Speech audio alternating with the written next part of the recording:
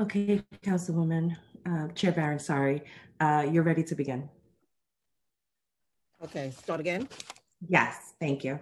Great. Okay, my gavel.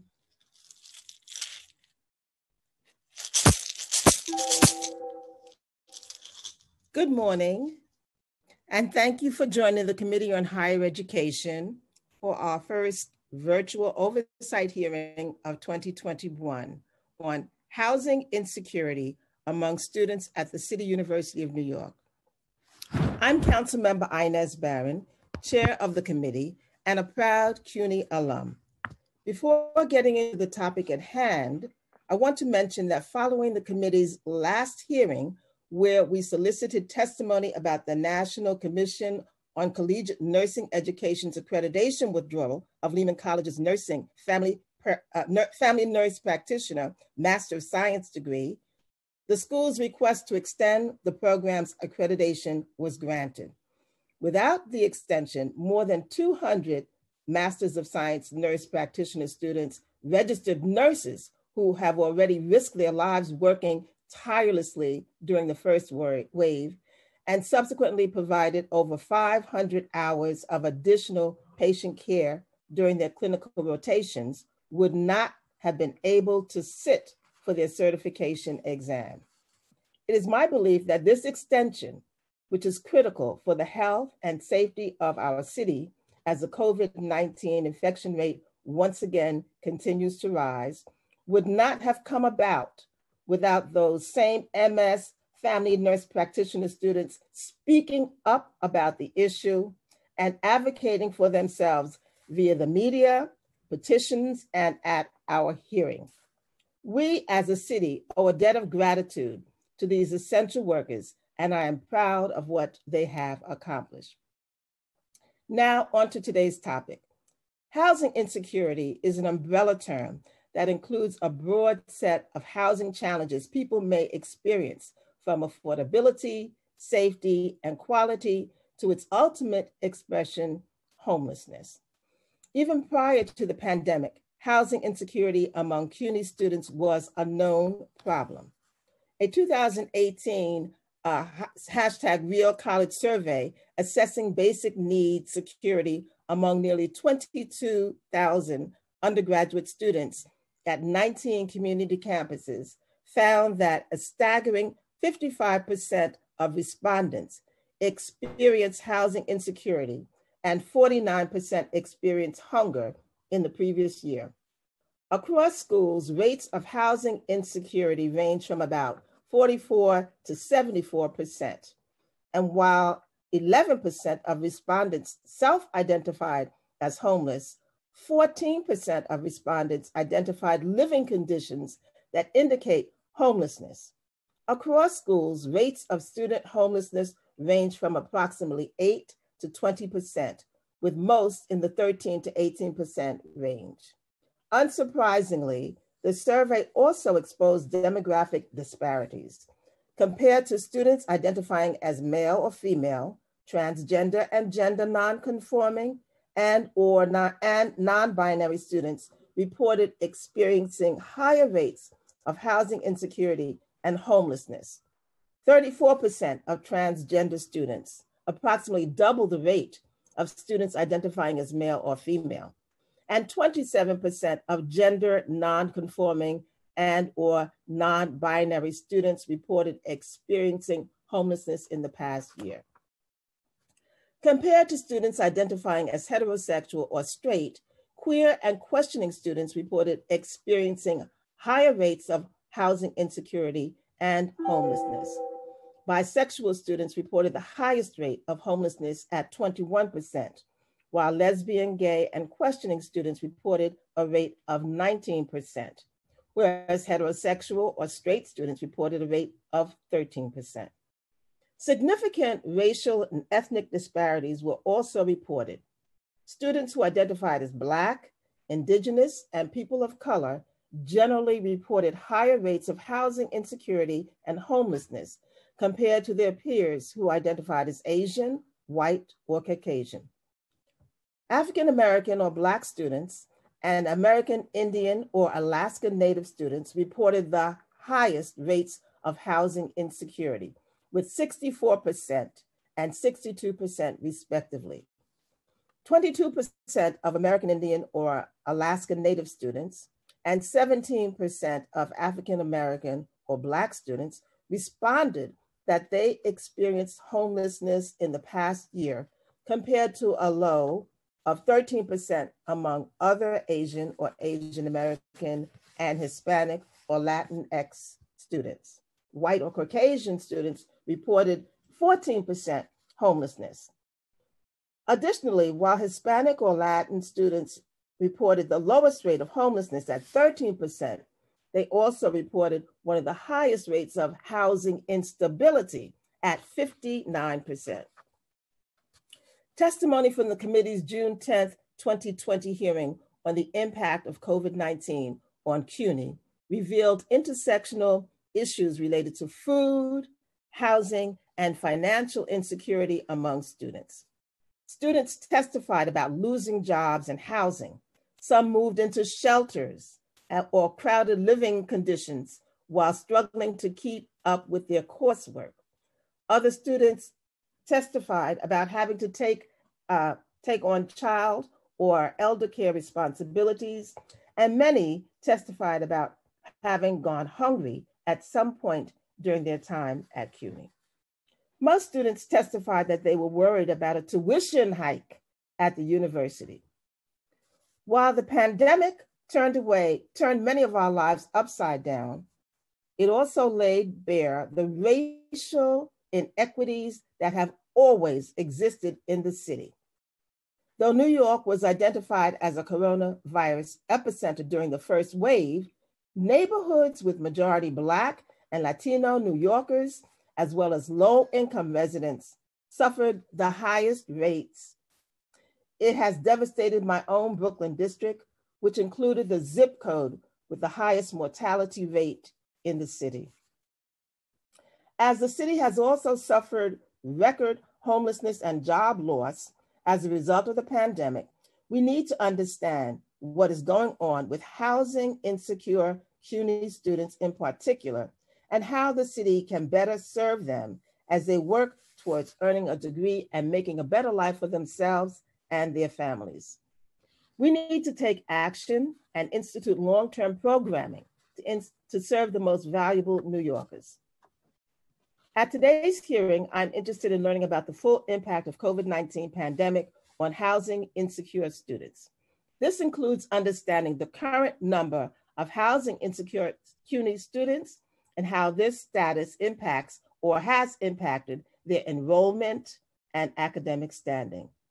I'm also interested in gaining a better understanding of the support services offered by the university and on each campus.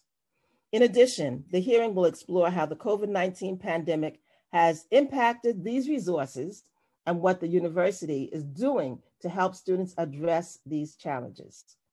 Before I conclude my opening statement, I want to acknowledge that tomorrow is the Reverend Dr. Martin Luther King Jr.'s birthday. Dr. King, our country's highly prominent civil rights leader and a Nobel Peace Prize winner laureate, advanced civil rights through nonviolence and civil disobedience. Among his many accomplishments, he participated in and led marches for Black people's right to vote, desegregation, and labor rights. He led the 1955 Montgomery bus boycott, helped organize some of the nonviolent 1963 protests in Birmingham, Alabama, and helped to organize a 1963 March on Washington, where he delivered his I Have a Dream speech on the steps of the Lincoln Memorial. Dr. King was assassinated in a time of the false sense of white supremacy. And last week, more than a half century later, those who hold to that false notion rioted in the Capitol building and demonstrated a culmination of years of a pseudo-fascist regime here in the United States. As we celebrate Dr. King's legacy and observe Martin Luther King Jr. Day next Monday, we cannot forget that our country was built on the backs of enslaved people. Systemic racism is a reality in our country, and it is indeed a part of the reason why BIPOC CUNY students suffer the highest rate of housing insecurity. And every day we must work towards eradicating that evil. And in preparing for this hearing, I would like to thank my Chief of Staff, Joy Simmons, M. Indigo Washington, my Director of Legislation and CUNY Liaison, Chloe Rivera, the Committee Senior Policy Analyst, Michelle Peregrine, the Committee's Financial Analyst, and Frank Perez, the Committee's Community Engagement Representative. And I would like to acknowledge that we've been joined by my colleagues, Alan Maisel, who is a member of the committee, and Majority Leader Lori Cumbo, who is a member of the committee as well. As other members join, I will acknowledge them. Now I will turn it over to Senior Policy Analyst Chloe Rivera, who will review some procedural items relating to today's hearing and call the first panel. Thank you, Chair Barron. My name is Chloe Rivera, and I am the Senior Policy Analyst at the Committee on Higher Education at the New York City Council. I will be moderating today's hearing and calling panelists to testify. Before we begin, please remember that everyone will be on mute until I call on you to testify. After you are called on, you will be unmuted by a member of our staff. Note that there will be a few seconds delay before you're unmuted and we can hear you. For public testimony, I will call up individuals and panels. Please listen for your name. I will periodically announce the next few panelists. Once I call your name, a member of our staff will unmute you. The Sergeant at Arms will set a clock and give you the go-ahead to begin your testimony. All public testimony will be limited to 3 minutes. After I call your name, please wait for the Sergeant at Arms to announce that you may begin before starting your testimony. For today's hearing, the first panel will include representatives from the City University of New York, followed by council member questions, then public testimony. In order of speaking, we have Denise Maybank, the Interim Vice Chancellor for Student Affairs and Enrollment Management at CUNY, and Sunday F. Coward, the University Dean for Special Programs at CUNY. I will now administer the oath to the administration. When you hear your name, please respond once a member of our staff unmutes you. Do you affirm to tell the truth, the whole truth, and nothing but the truth before this committee and respond honestly to council member questions? Vice Chancellor Maybank? I do. Thank you. Dean Coward? I do. Thank you. I will now call on Vice Chancellor Maybank. Thank you. Good morning and Happy New Year to each of you. Chairperson Barron and members of the Committee on Higher Education, thank you for the opportunity to provide testimony before you on the critical issue of support for City University of New York students experiencing housing insecurity and homelessness. My name is Denise Maybank, and I am honored to serve as the Interim Vice Chancellor for Student Affairs and Enrollment Management for the City University of New York. I had the privilege of coming before you during the first few days of my tenure regarding mental health and related services, and now return to address an equally important area of concern in the lives of CUNY students. I am accompanied today by Sunday Coward, who serves as the University Dean of Special Programs. She will offer insights associated with services that have been provided through our programs formerly organized under the Single Stop umbrella and now being expanded to the other colleges throughout the system. I will also depend on her for responses to questions regarding services rendered prior to my joining the university some 70 days ago. As the largest urban university in the nation, the City University of New York is described as a transformative engine of social mobility that is critical, that is a critical component of the lifeblood of New York City. An integral part of the university's mission is the provision of services necessary to support the accomplishment of the academic goals of each student. During my first few weeks in this position, I embarked on discussion with the senior student affairs officers regarding the place in which we need to be to respond to the critical beyond the classroom needs of our students, not only because of the impact of the pandemic, but also because our students deserve optimal circumstances in which to attain their goals, and we are best positioned to support them in having that experience. I am, and we are, committed to our students not merely surviving, but to their thriving through the CUNY experience.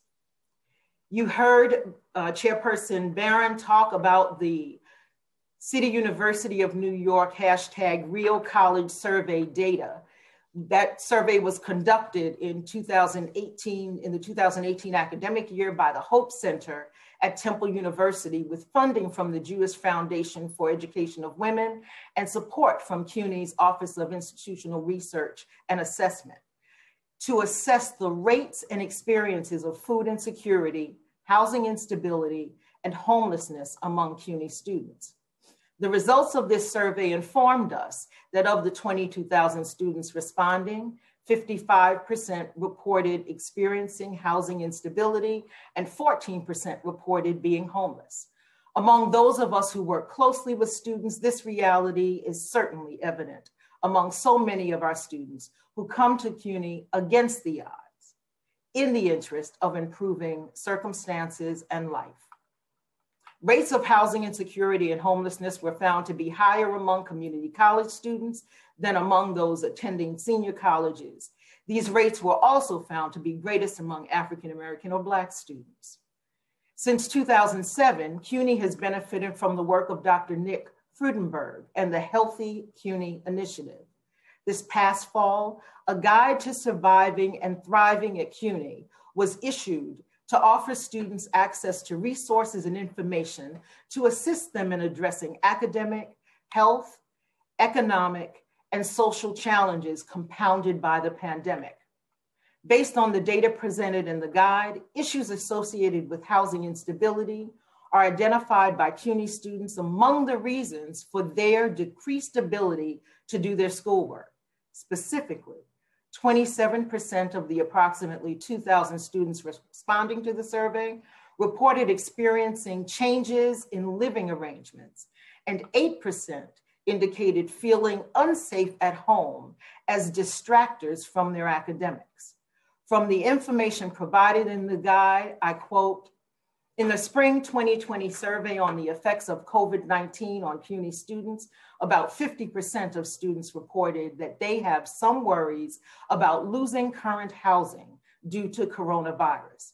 Additionally, 54% of students who had to withdraw from classes last semester said it was because they need to focus on basic needs like housing and food."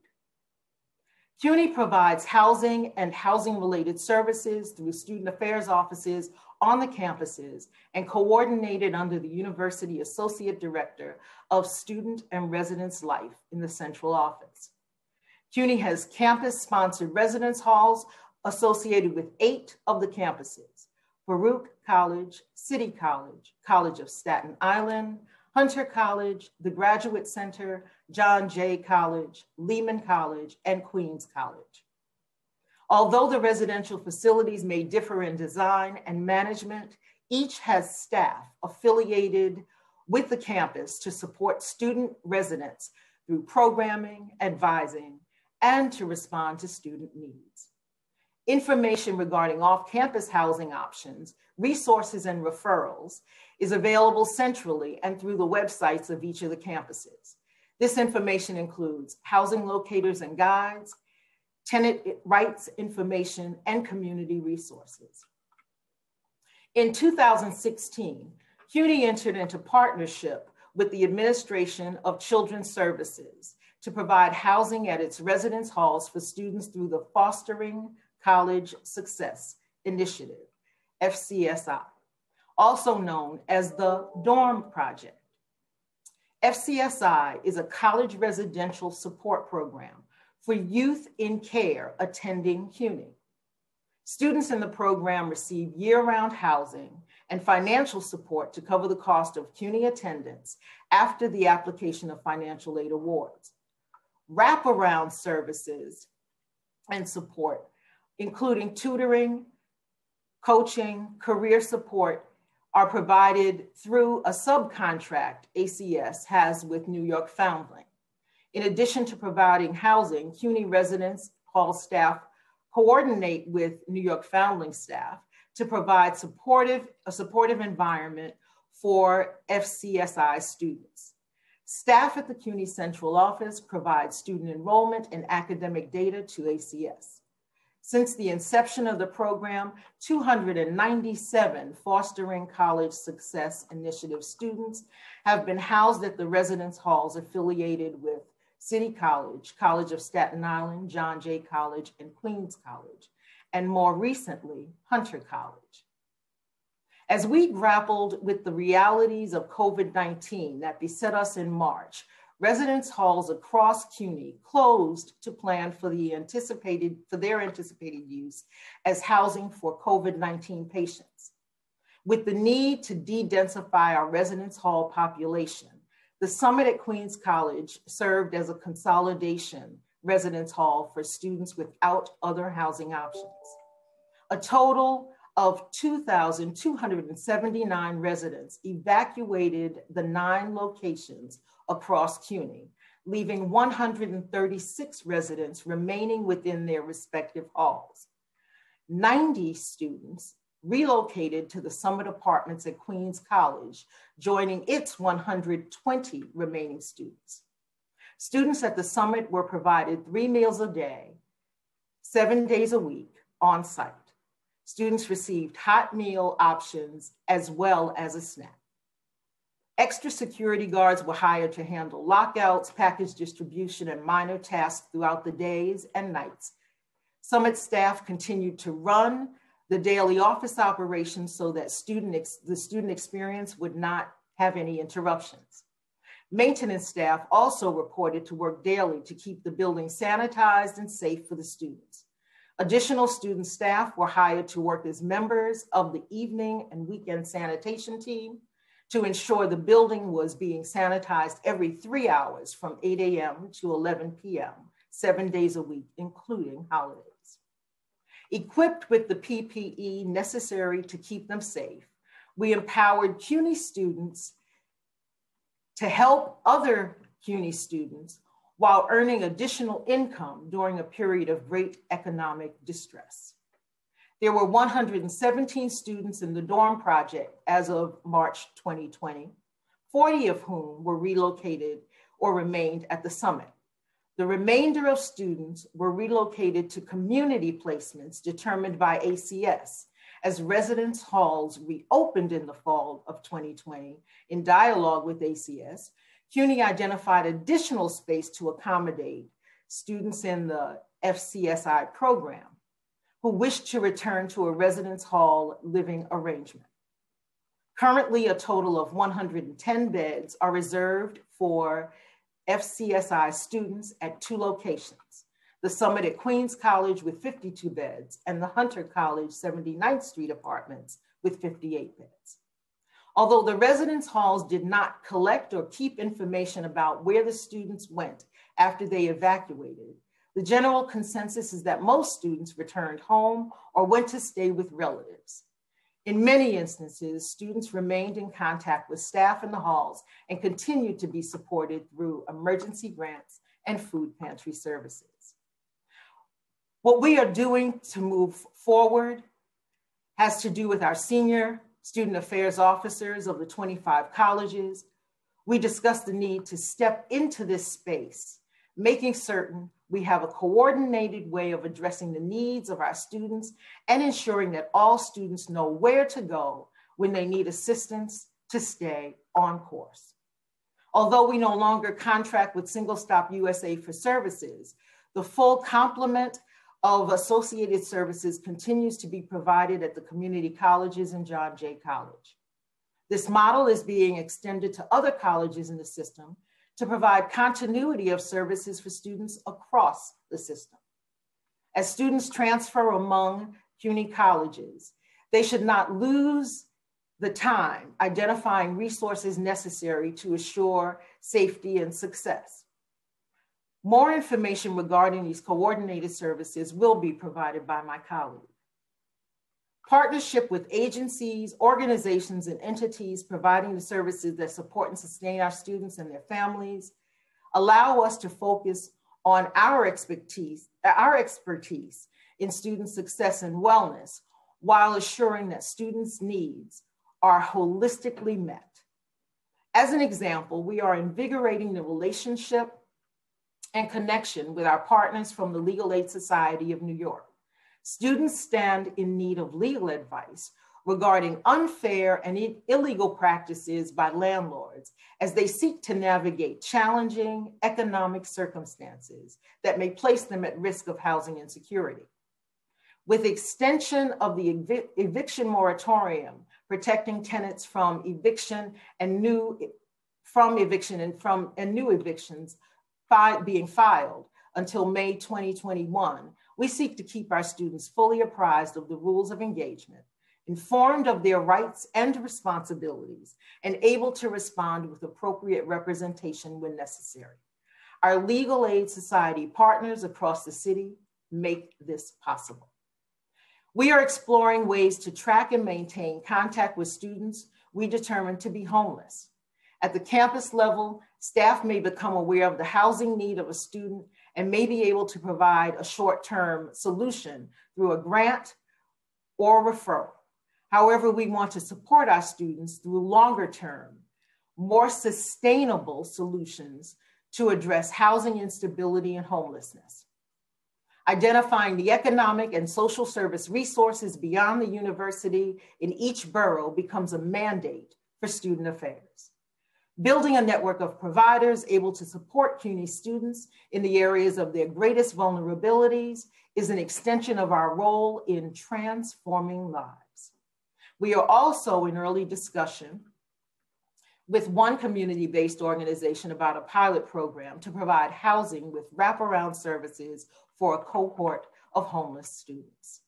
Our plan over the course of the next year is to seed and develop the CUNY Students Thriving Think Tank. This initiative will bring together the researchers who examine the issues that impede the success of college age and college student populations, along with the practitioners who serve students across the CUNY campuses for data-informed, solution-focused research and response development. This will be a shared space for developing shared understanding and for creating innovative responses to the needs of urban student populations, undergraduate, graduate, and professional. Issues to be addressed include the impact of racial and social injustice, mental health concerns, food insecurity, and of course, housing instability and homelessness. In creating a scholar-practitioner experience, we seek to move research to prompt action. As CUNY Students Thriving Think Tank develops, we look forward to sharing the direction and outcomes with you. Thank you, Chairperson Barron and members of the Higher Education Committee for your interest in and attention to this most pressing issue. I trust we are providing information responsive to your inquiry and useful in your deliberations and support. We stand committed to assuring CUNY is a place of thriving for our students while they are enrolled and beyond. Following testimony by my colleague, Sunday Coward, we are available for any questions. Thank you for your testimony. Now, Dean Coward, you may begin once a member of our staff unmutes you and the sergeant gives you the cue.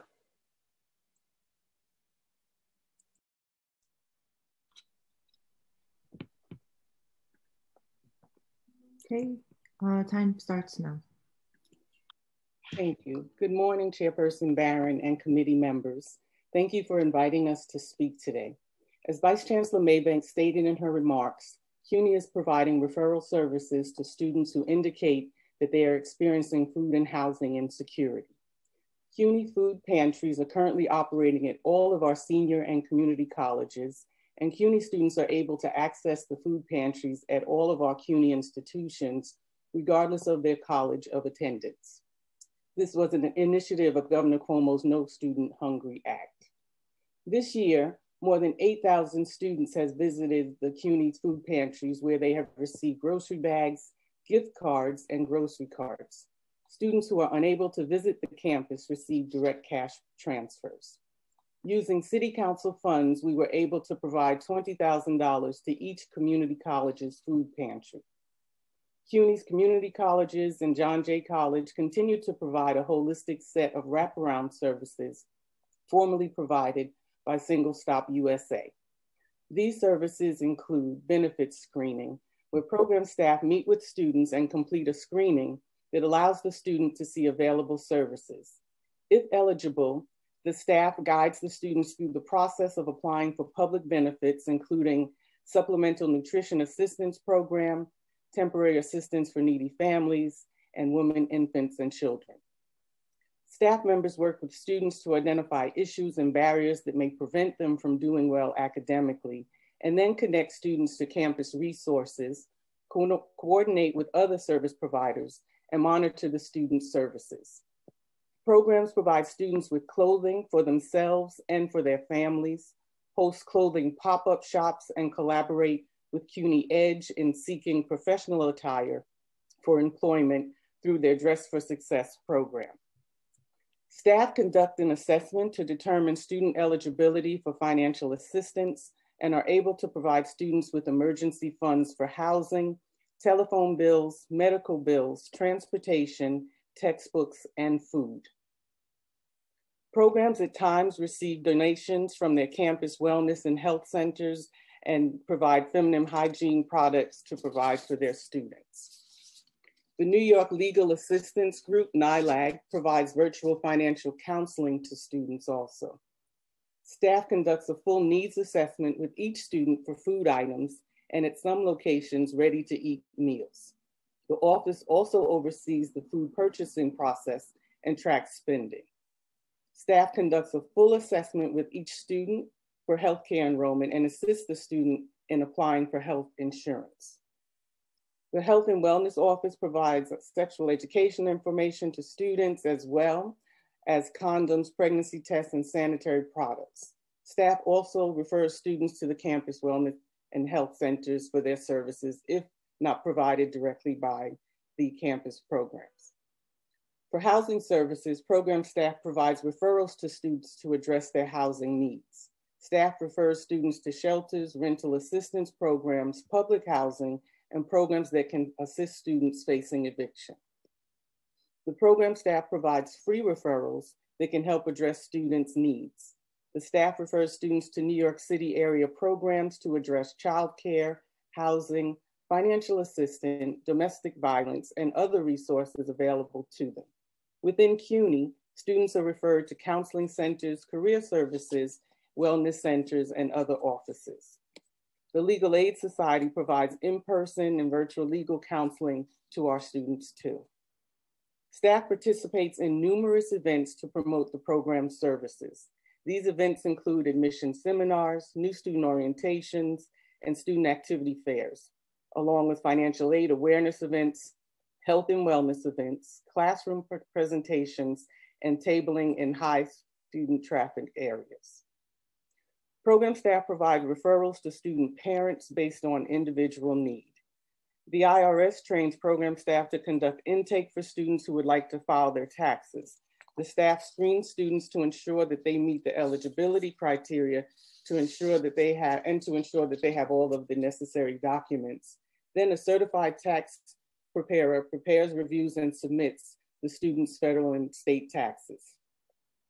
In the spring 2020 Education Trust Report entitled Coronavirus and Educational Equity, Supporting College Students Through the Pandemic, 56% of low-income students reported skipping a meal or reducing their daily meal amounts, and only 32% of poor students indicated that they would be able to afford these basic expenses, including food. In response to the needs of our students, the programs have created their own partnerships with internal and external organizations and currently provide services beyond what Single Stop USA had been providing in the form of benefit screening, financial counseling, tax preparation assistance, and legal services. Overall, our student affairs liaisons report an increase in students requesting food and housing assistance. CUNY staff continue to provide housing referrals to the Door, the Bowery, the Church Avenue Merchant Block Association, Catholic Charities, Part of the Solution, and other agencies. Because many charities will not assist students denied by HRA, our staff members have established relationships with several community agencies that provide housing assistance services, such as one-shot deals. Our campus liaisons report spending a lot of time assisting students as they navigate illegal housing eviction threats and additional scare tactics from landlords, even with an eviction moratorium in place.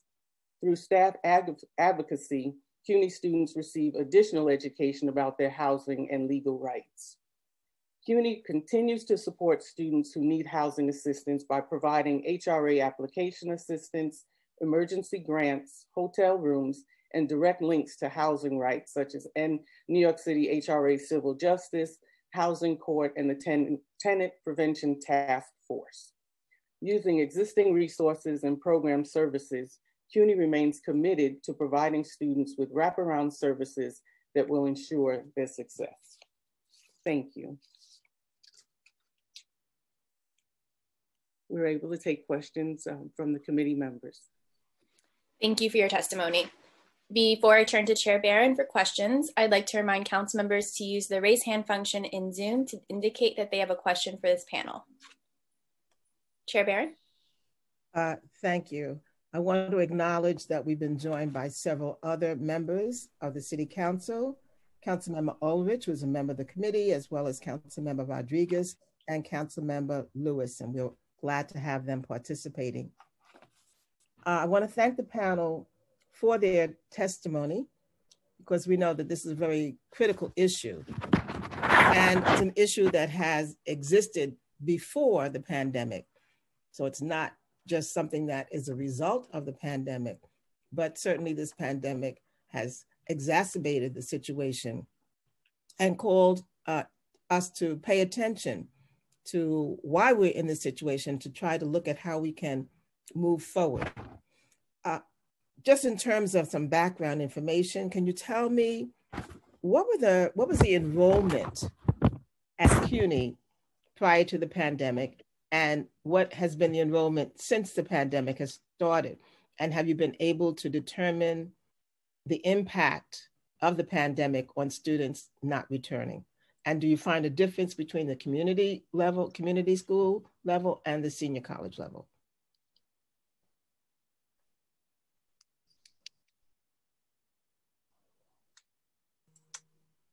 Okay. So what I can tell you, and I apologize, I'm not remembering. Welcome to the CUNY system. Welcome. You're just 70 days in. Doing well. Thank you so much. I value that, and I love returning to my alma mater. So I am really excited about that. You know, I went to Brooklyn College, but I'm owning all of CUNY as my alma mater. I have good sense. I was raised well.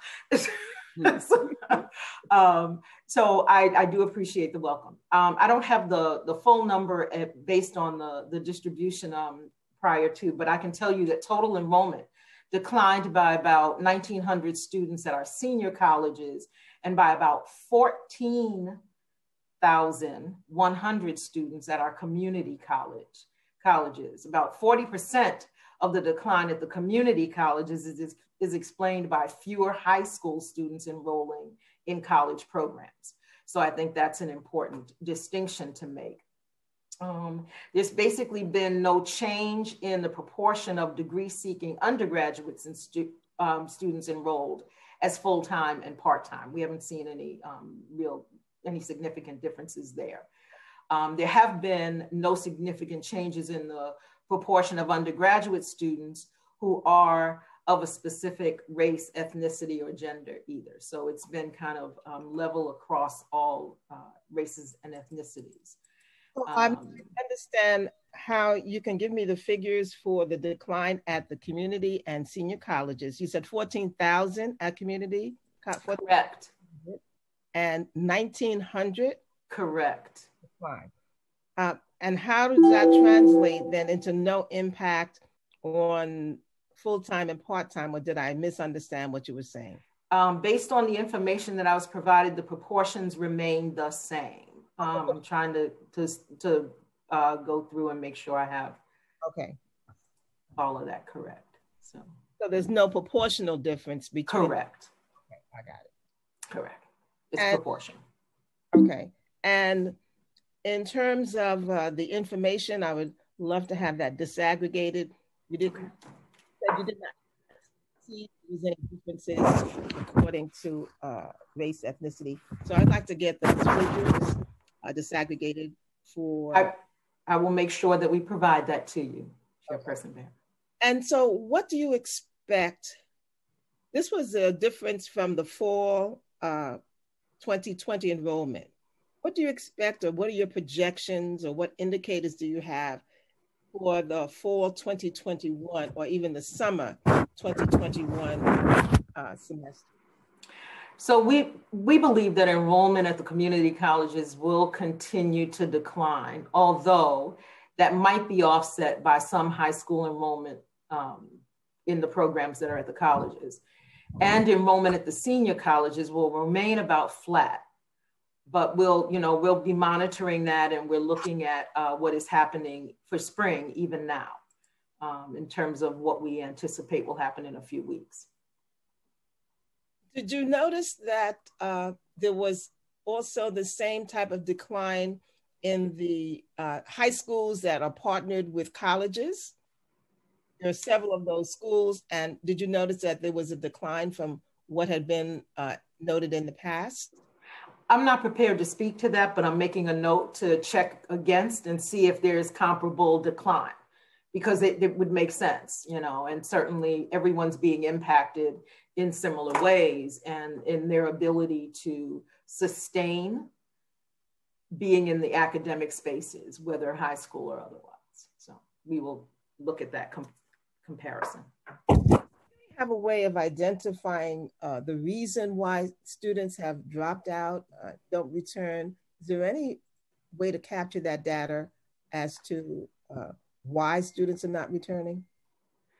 Not really. We didn't anticipate having to answer those kinds of questions, but one of the things that we are doing with our reinvigoration of our survey, we will be asking more directly about those questions, that kind of thing, what caused you to, and as I said, with the survey that Nick Frudenberg and his group did, they were attributing the impact of COVID on their needing to stop out, or on their being distracted even from their ability to pursue their academics. And so there are all kinds of opportunities for us to figure out how we step in and support students so that they can continue and not have that experience.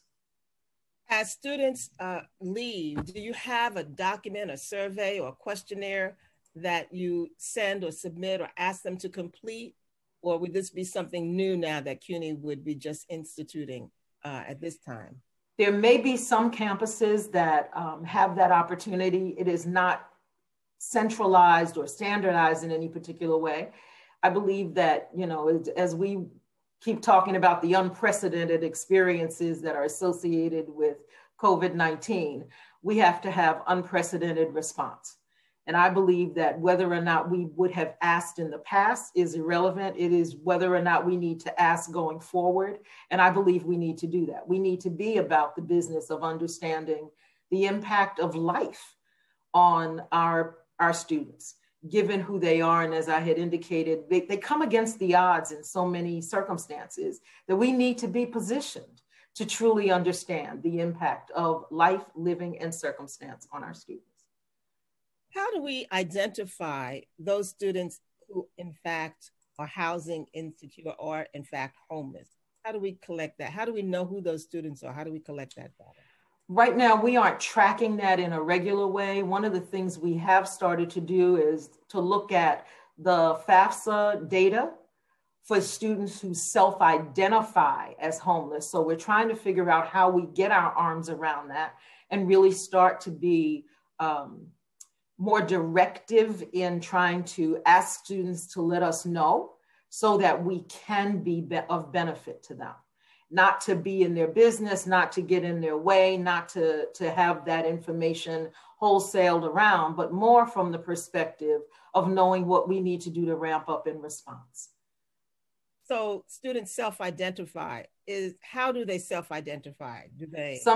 Some students may indicate that to their institution, but others may indicate it in providing shelter addresses as a part of the information that they give, or some temporary relationship. And so we're mining what we know about our students from our CUNY First perspective to figure out what we then can determine based on those opportunities they have. So my next question is, how does a student know where to go to self-identify? And is there a flag or an indicator that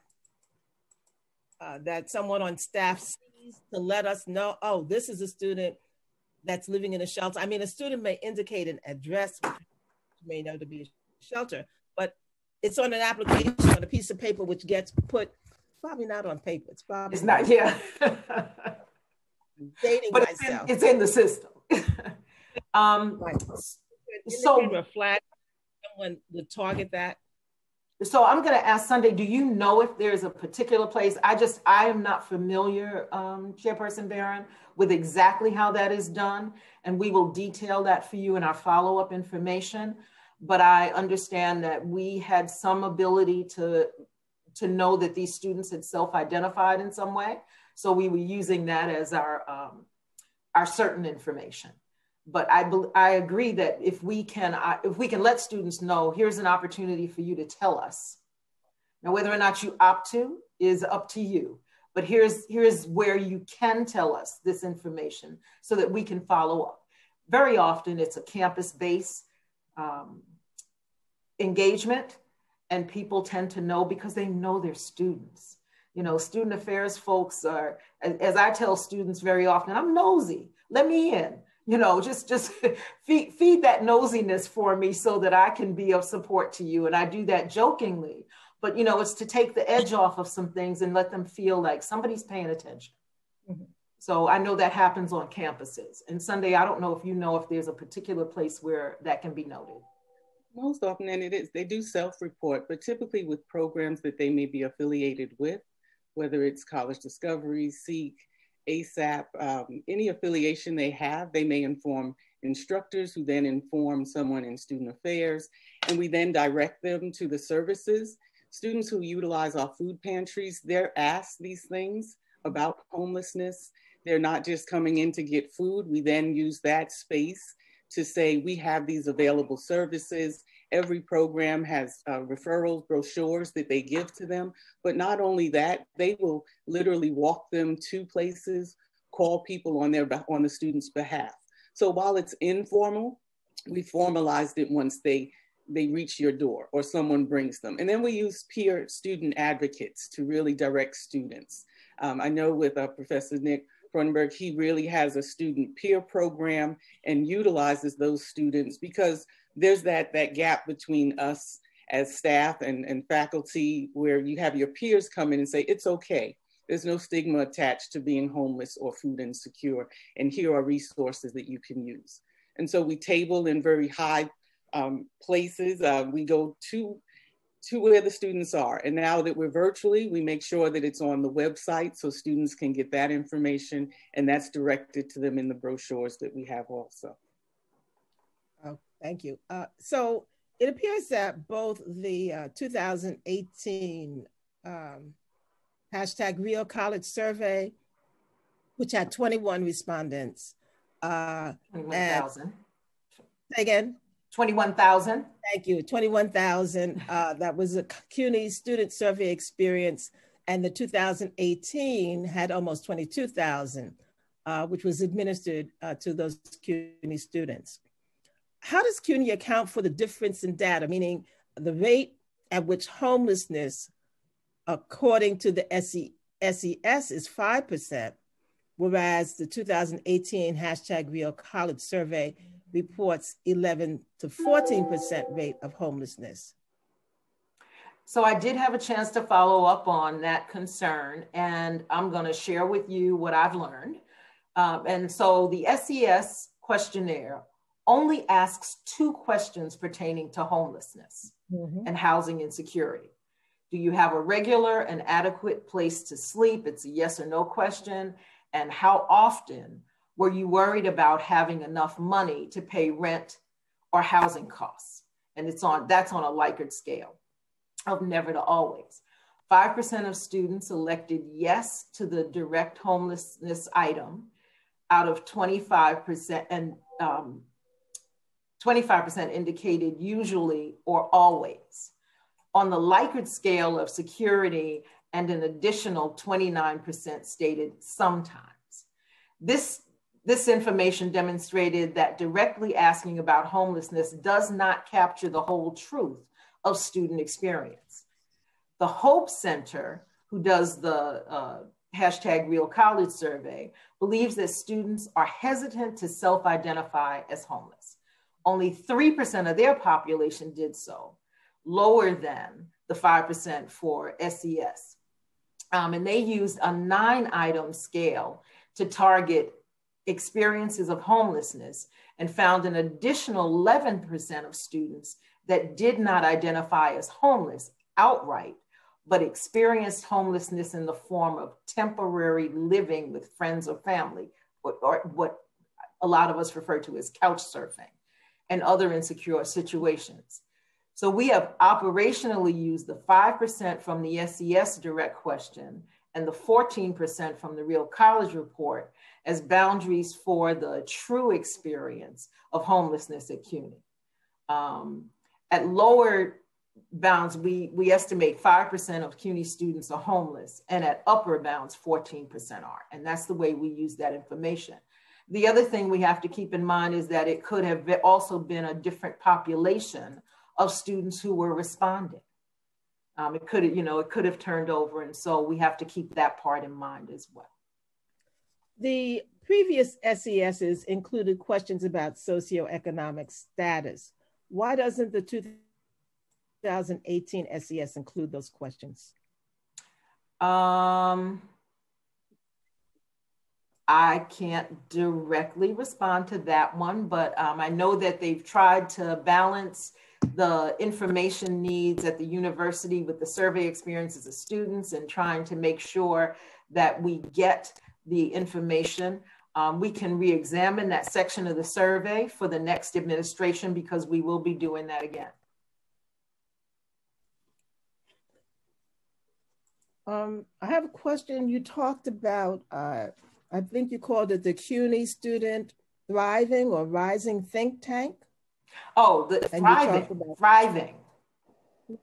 Okay, think tank, and it's going to focus on creative, innovative programs, responses, and having, who are the people who are serving on that? Who are the members of that? Okay, so it is not yet formed, and it is something that I'm bringing as a concept in my 70 days.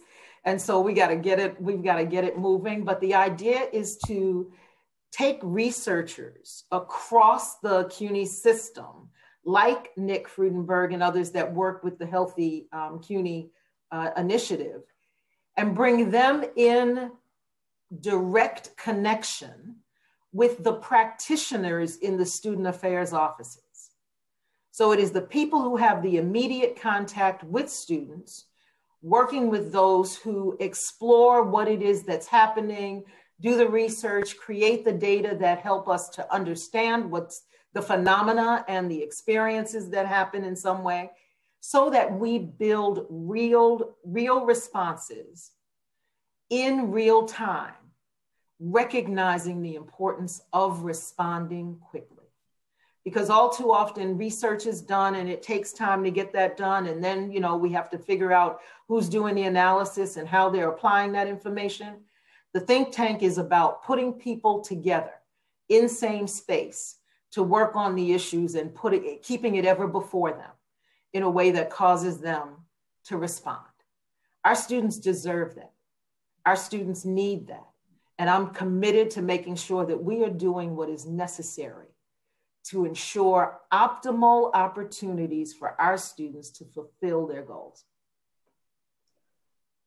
Do you envision that there will also be representatives from the student body that will be? Oh, definitely. Okay. Definitely. I don't breathe without students. Chairperson Barron is like, and often I'm told they keep me young, so I'm gonna keep them around for a long time. So, but you know, the whole idea is to use all levels of this concept to engage students. So we want to have an arm that is undergraduate research, so that students from our community colleges and from our senior colleges also get the opportunity to start to learn about how you use data to solve problems, and that they get that training and that understanding along the way. But to also have the voices of the students who need the resources to be a part of that discussion. We don't talk to each other enough. We decide that we sit and we know what to do. I can't know what to do for a 17-year-old from their perspective. I was 17 at some point, but I'm a little ways away from that. I'm not gonna talk about how far, but I can't know the experience right now. And life is so different for a 17-year-old now than it was when I was, you know, living in Esplanade Gardens and trying to, you know, get through and make things happen in that context. So I believe that we have to listen. We have to be open to the experience of students and make sure that we are responding to their needs rather than our desires. So it is critical to have student engagement. I think I'm glad to know that that's a focus on the having that population from their perspective, they're living through it, and not yes. From our perspective, a generation or two past where they are. Right. In terms of the number of students who are presently living on campus at CUNY in housing developments, housing facilities at CUNY, what's that number again? So currently we're right around, I think we have about 300 to 400. Sunday, do you know the exact number? I don't know if I can get the exact number. I can get that. I don't know it offhand. And what is the location where these students are housed? Is it just 2 sites where they're housed? No. So the halls are open at this point. And so we had started prior to the pandemic with 3,171 beds in all of the residence halls and apartments.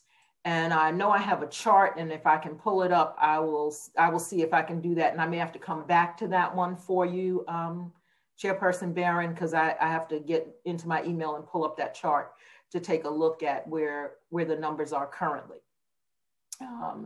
But we have over 3,000 beds available. And we had, when in de-densifying, that was what we needed to do. We couldn't have, you know, all of the students living in that space. And so prior to the pandemic, we would see 10 to 20% vacancy rates, but post-pandemic, the vacancy rate has been on average at 76%.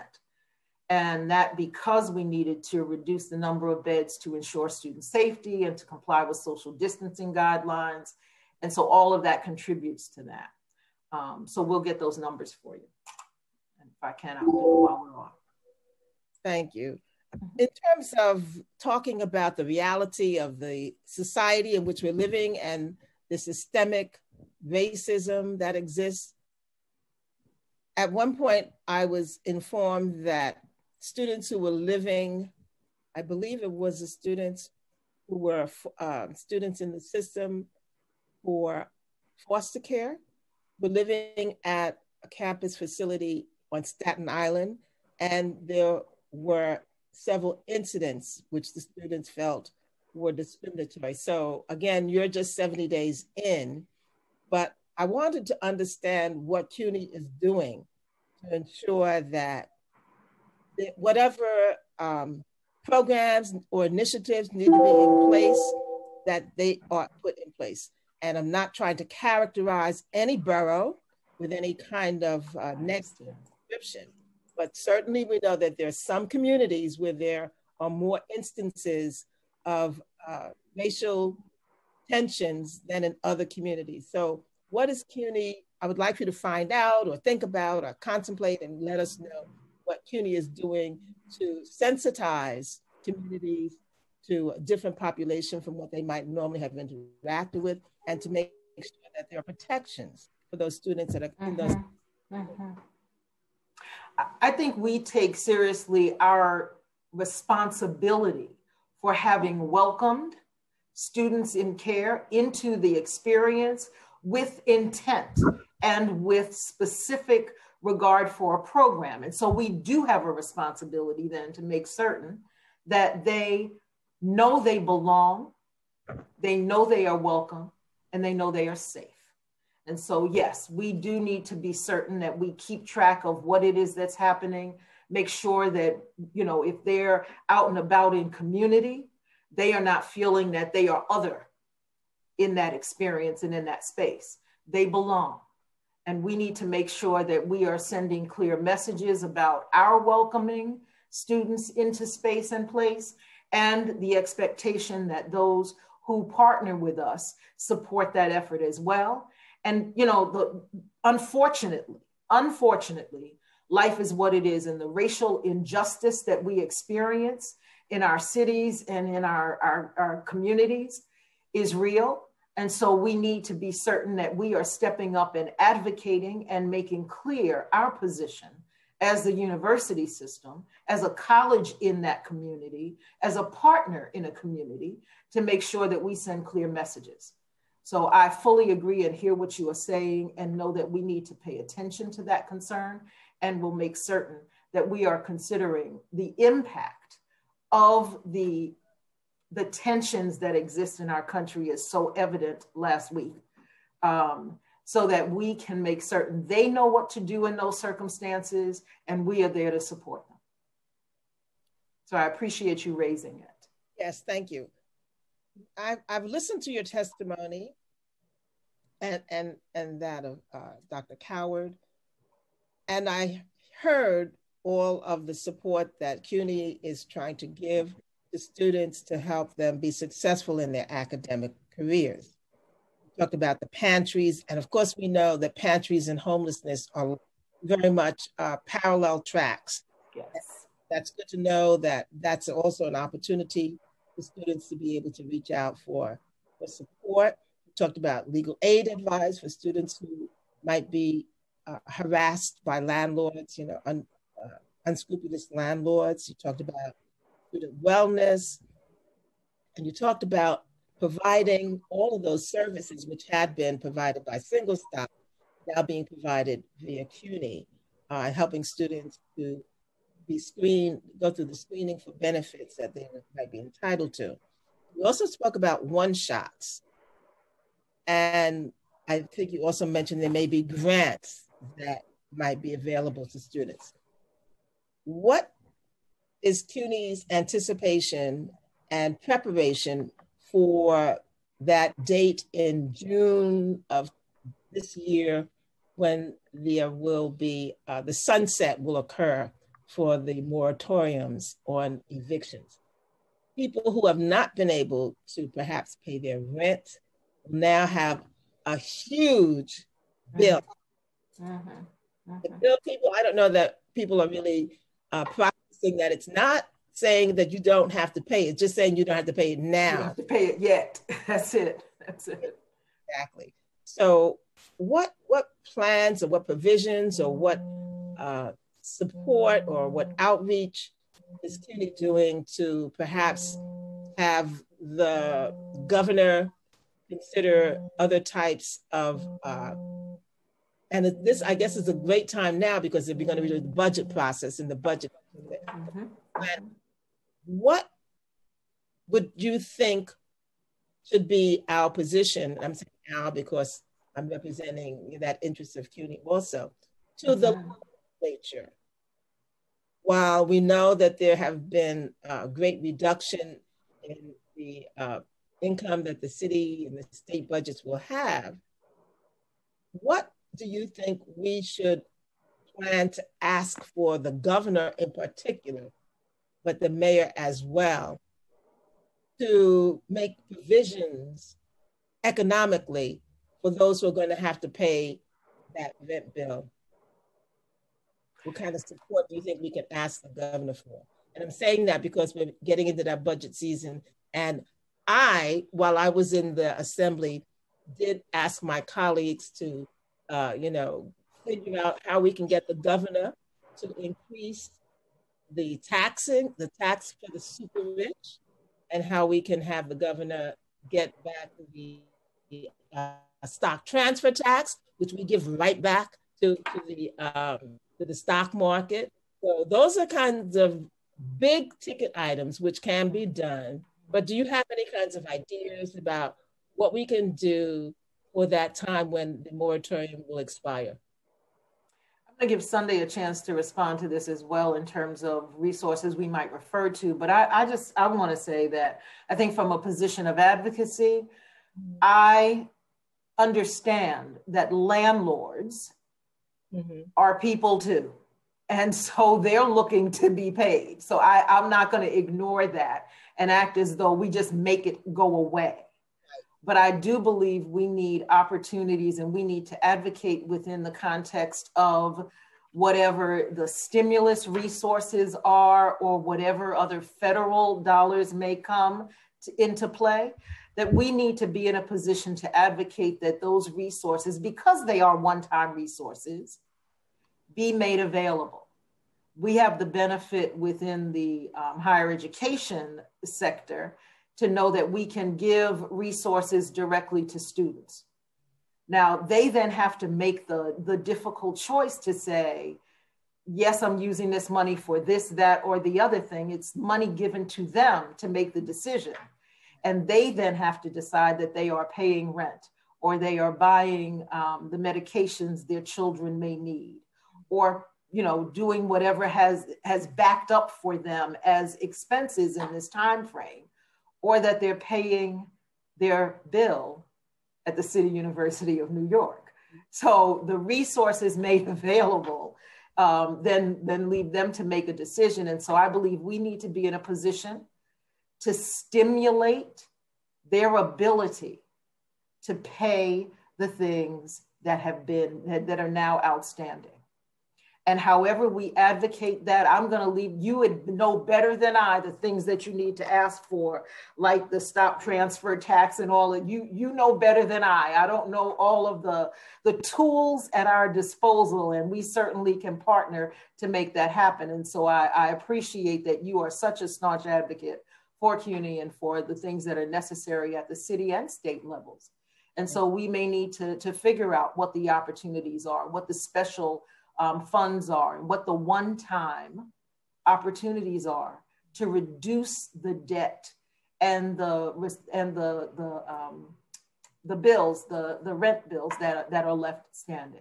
So Sunday, I don't know if you want to talk about the other things that we might be able to use in terms of referrals. I think you said it best, and I'll add some more, but Chairperson Barron, I know that we follow your lead on that advocacy, and we actually reach that down to our students and make sure that they know how to advocate for themselves. So we are really spending a lot of time teaching them how to speak to landlords, what to ask for, see what you can work out in advance. And also the tenants associations, the housing courts, and staying with our legal aid, the assistance that we receive with them, and having students bring forth how much they already owe. I mean, some students are waiting to hear that their debt will be erased, but as VC Maybank said, there are landlords who need funding also. Definitely. And so I know that as the advocacy continues from multiple people and spaces, that those voices will rise up to the legislature and to all the people that need to make the decisions to help students who really need the assistance, and also just people in the city, in New York, who are facing homelessness and don't have food to eat. We have to take care of those. And so we look to partner, but we definitely look for guidance from y'all who are in this realm to assist. And this gives me an opportunity to get in one of my primary objectives, which is to have CUNY return to no tuition. That was how I was able to go to college. But at that time, if you had met the requirements for entry, you did not have to pay tuition. Of course, you had to do all the other things, the textbooks, the travel, food, and all of that. But so this is a grand opportunity for us to stop tuition and look how we can roll back tuition and get back to free tuition for CUNY. Almost finished with my questions, and if there are other council members who have questions, I'll be notified and give them an opportunity to speak as well. So, of course, our objective is to have students to be successful in their academic pursuit. And how many laptops or tablets has CUNY distributed to students during the pandemic? I do have that information. Give me a second to locate it. And then while doing that, do we know if the students who have received these devices have internet access? Because we are certainly finding out that that's a major problem as the Department of Education in New York City has distributed devices, but students don't have internet access.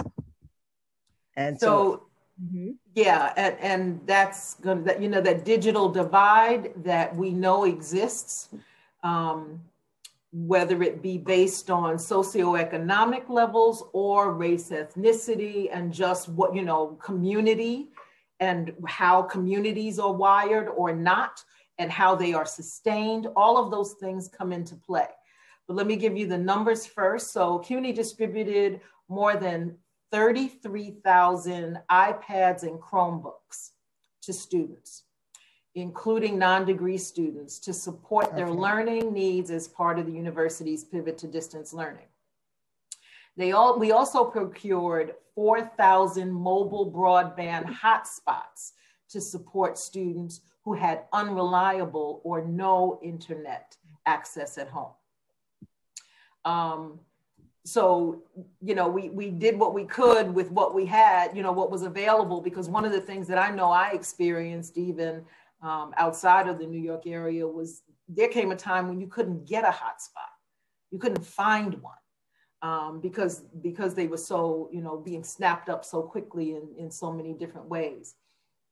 So we did what we could in terms of those opportunities. But 56% of those responding to a CUNY Technology Needs Survey said that they do not, that they do most of their coursework at home. And 91% of the respondents said that they have somewhat or very reliable internet access at home. 1% reported having no access to the internet at all, and 2% said very unreliable access. And 1%, and then 5% had unreliable access. So of the respondents that do not do their coursework at home, 88% said that they somewhat had reliable to very reliable internet access, which, and this is good. I mean, but still, if it's 2%, it's 2% too many for me, because it's somebody who can't do what they need to do.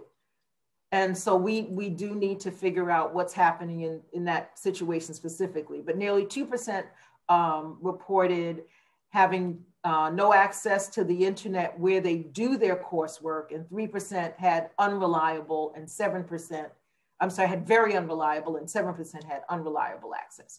So it's on the lower percentages of those numbers, but still there's a need.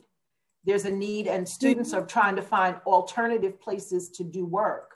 And libraries aren't open because of the social distancing and so forth. So there's a need.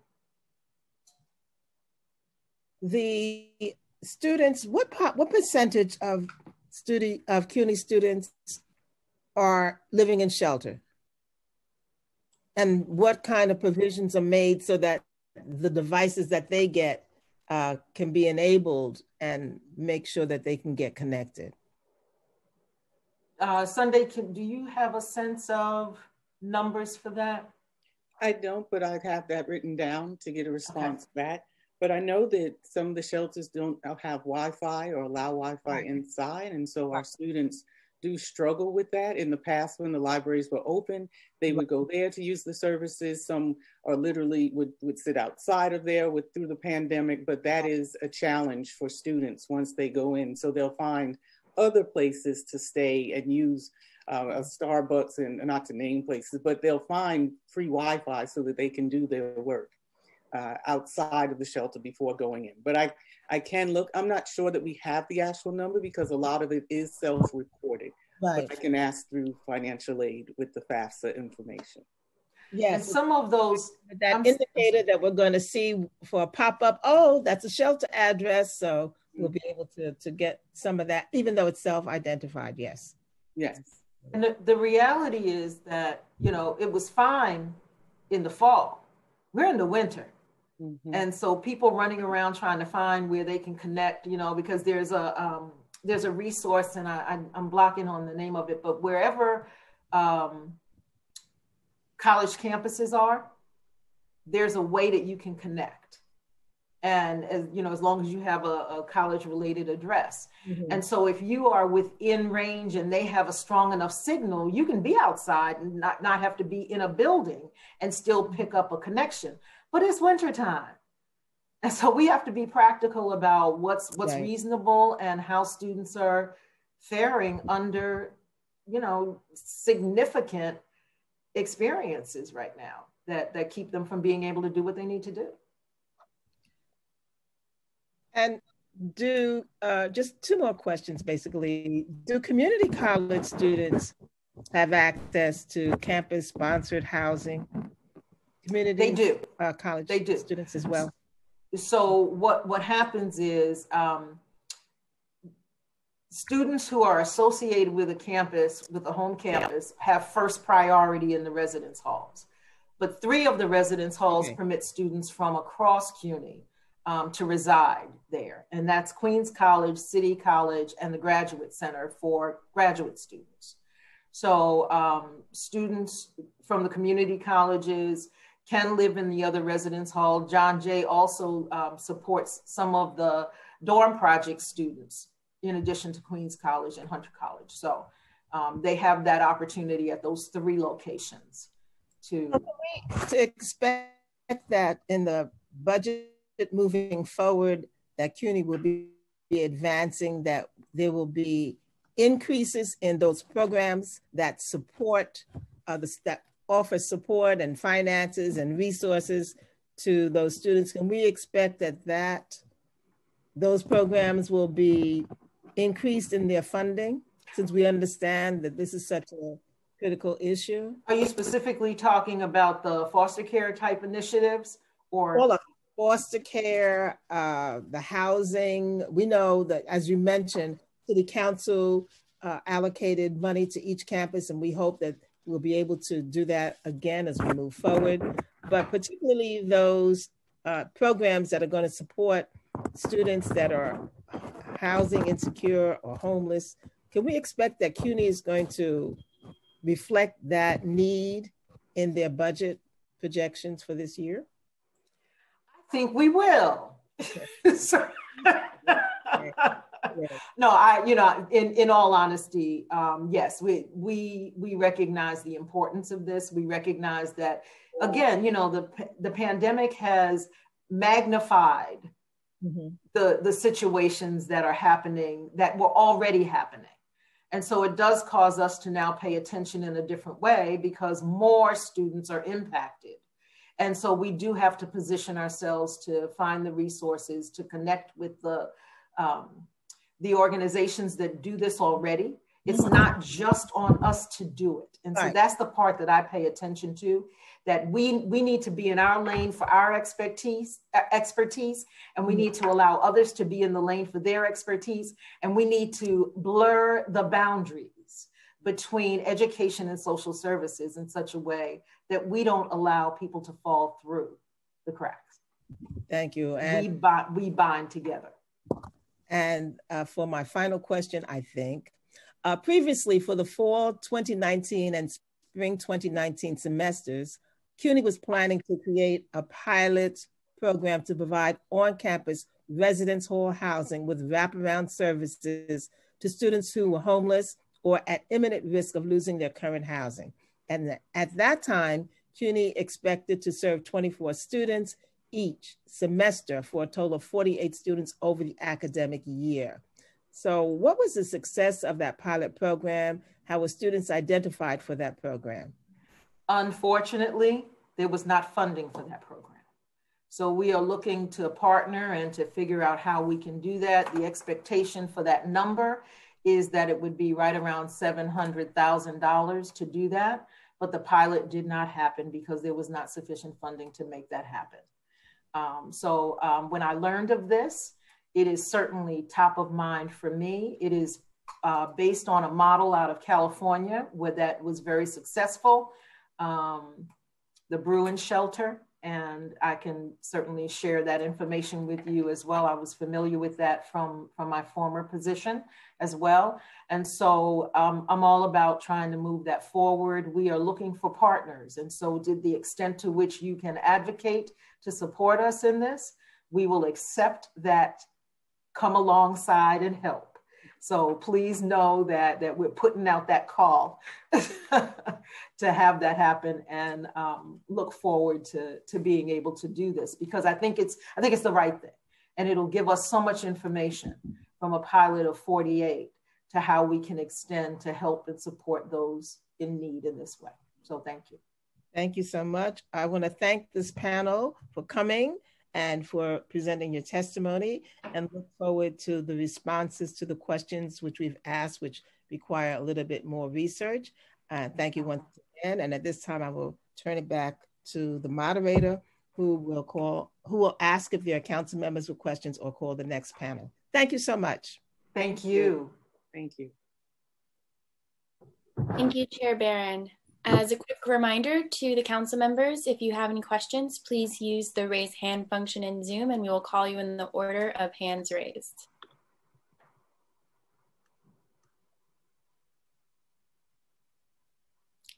Seeing no hands raised at this time, we will move on to the first public panel of this hearing.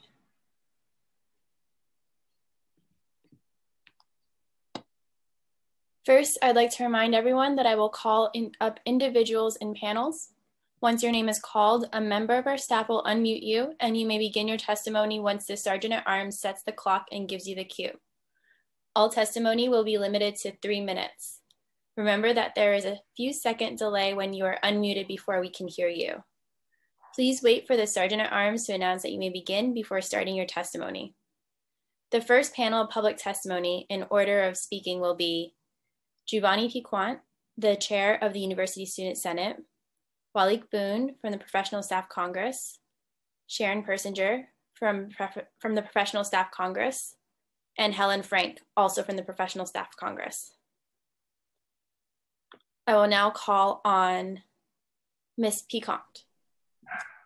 Thank you. Starts now.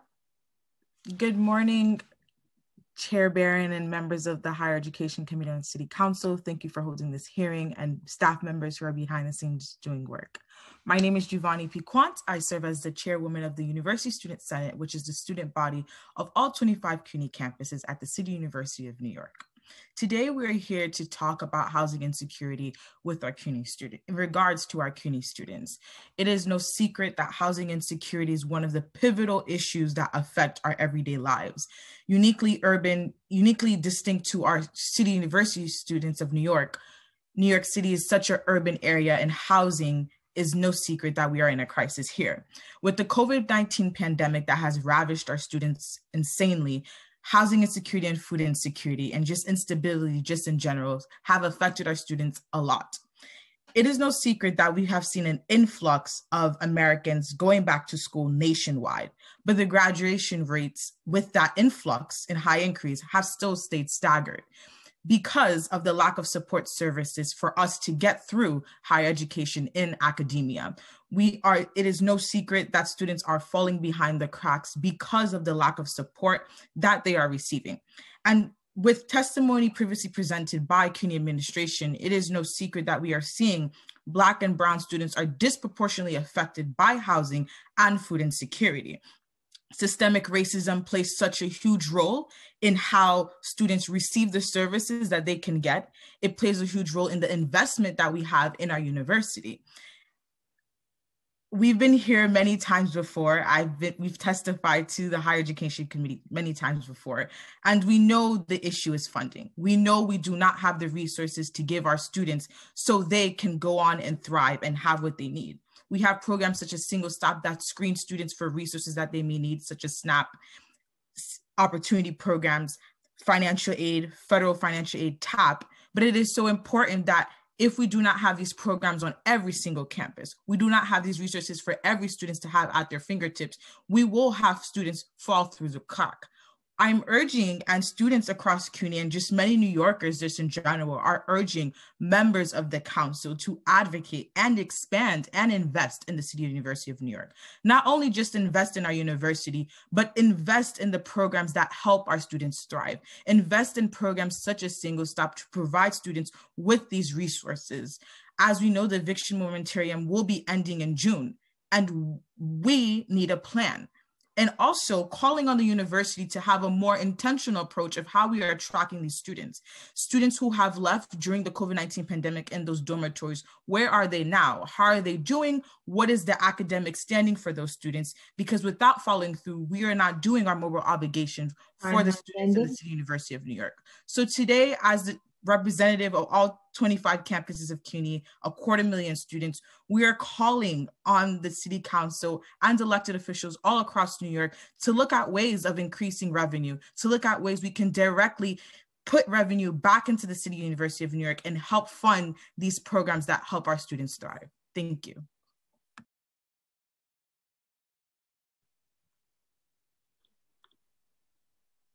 Thank you for your testimony. Next, we'll hear from Mr. Boone. Time starts now.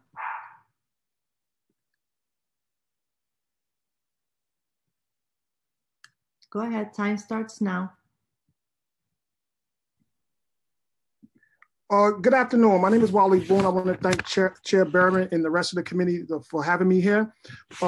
Providing basic needs to marginalized college students. The City University of New York should establish a single point of entry office on each of their campuses because college students are impacted negatively when their basic needs are not met.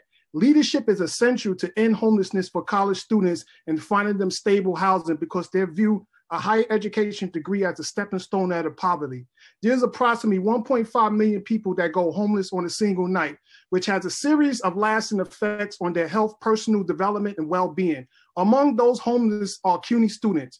Marginalized CUNY students should have the same opportunity and resources to complete their degree as stable students. The U.S.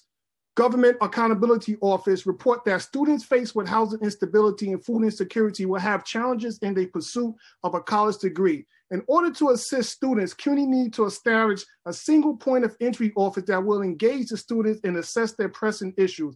However, some colleges find it difficult to find homeless and housing unstable students because they do not have the data, tools to track the students, or students unwilling to self-disclose because of the embarrassment of their housing status.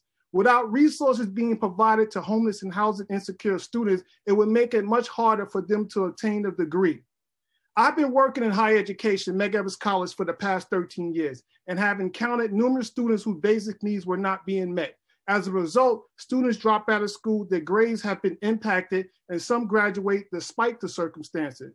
For example, an 18-year-old student was kicked out of her mother's house and began sleeping on the train. She was in her first year of college. Moreover, she informed me that her mother used to kick her out while she was in high school because her mother's boyfriend was making unprovoked advances. When she informed her mother did not believe her. Student eventually went into a shelter, withdrew from all her classes because she was not able to focus. Homelessness could cause traumatizing experiences for homeless college students that can affect their well-being. CUNY should be aware of how experiencing trauma affects college students. My research has directed me to determine that what I believe to be most essential questions regarding this issue. We must engage, assess, and empower homeless and housing instability students to come out of the shadows and seek services that are needed to complete their degree. Ending homelessness for CUNY students and providing basic needs as they pursue their academic success is not an easy task or quick fix. In order to end this wicked problem, you first have to identify the students who are homeless or housing insecure. I know it's often hard to identify homeless youth in a college environment because, as I alluded to, they hide in the shadows to avoid embarrassment. In conclusion, a single point of entry office that centralizes the necessary resources and data of homeless and housing unstable and food insecure students is the most proficient way to address these basic needs. Time has ended. Thank you. Thank you for your testimony. Next, we will hear from Dr. Persinger. Time starts now. Good morning, Chair Barron, members of the Council Committee on Higher Education, other council members. Thank you, Chair Barron, for holding the hearing and for allowing us to speak. I'm Sharon Persinger. I am the treasurer of the PSC, the union that represents CUNY's faculty and staff, so I'm speaking on behalf of the PSC. Even before COVID landed in New York City last year, it was estimated that 1 out of 10 students at CUNY were housing insecure. This tragic statistic is made worse by the fact that under COVID, CUNY students have been hit harder than students at other colleges. Even before the COVID crisis, more than 60% of CUNY students had a family income of less than $30,000. Their lives were already financially precarious. Since COVID, 40% of CUNY students have lost their jobs due to COVID. Their financial insecurity has been compounded. Students should not be hindered from accessing public higher education because of society's structural failures. People have a right to housing, people have a right to education to help them meet their goals. So watching students struggle at the same time with finishing college and finding a place to sleep, that is doubly detestable. Students rely on PSC members like the ones you'll hear from today, not only to help them navigate college situations like class registration, but also to keep them enrolled and on track when they face more fundamental challenges like housing security. I'll let the counselors give you the details of the work that they do. Many of the programs that offer critical support to students are often the first on the budgetary cutting block. CUNY's Corps of Advisors and mental health counselors is too small and vastly under-resourced. Thanks to the council's effort, funding for ASAP with its strong system of support for ASAP students was restored last year, but we're concerned about the upcoming budget fight. Will ASAP be up for cuts? What about programs like SEEK and College Discovery? CUNY's mental health counselors are stretched to the limit. What about funding for counseling? The city can and should be investing more in student support services at CUNY colleges. As always, it's a question of priority. CUNY and the students that it serves should be a higher budget priority. We appreciate your leadership today to hold this hearing, not only because it gives a voice to students, but we hope that it will lead the council to prioritize CUNY budget demands as we head into what is expected to be an especially challenging budget negotiations. Hyman. Thanks very much. My apologies, Dr. Persinger. Next, we will hear from Ms. Frank. Time starts now.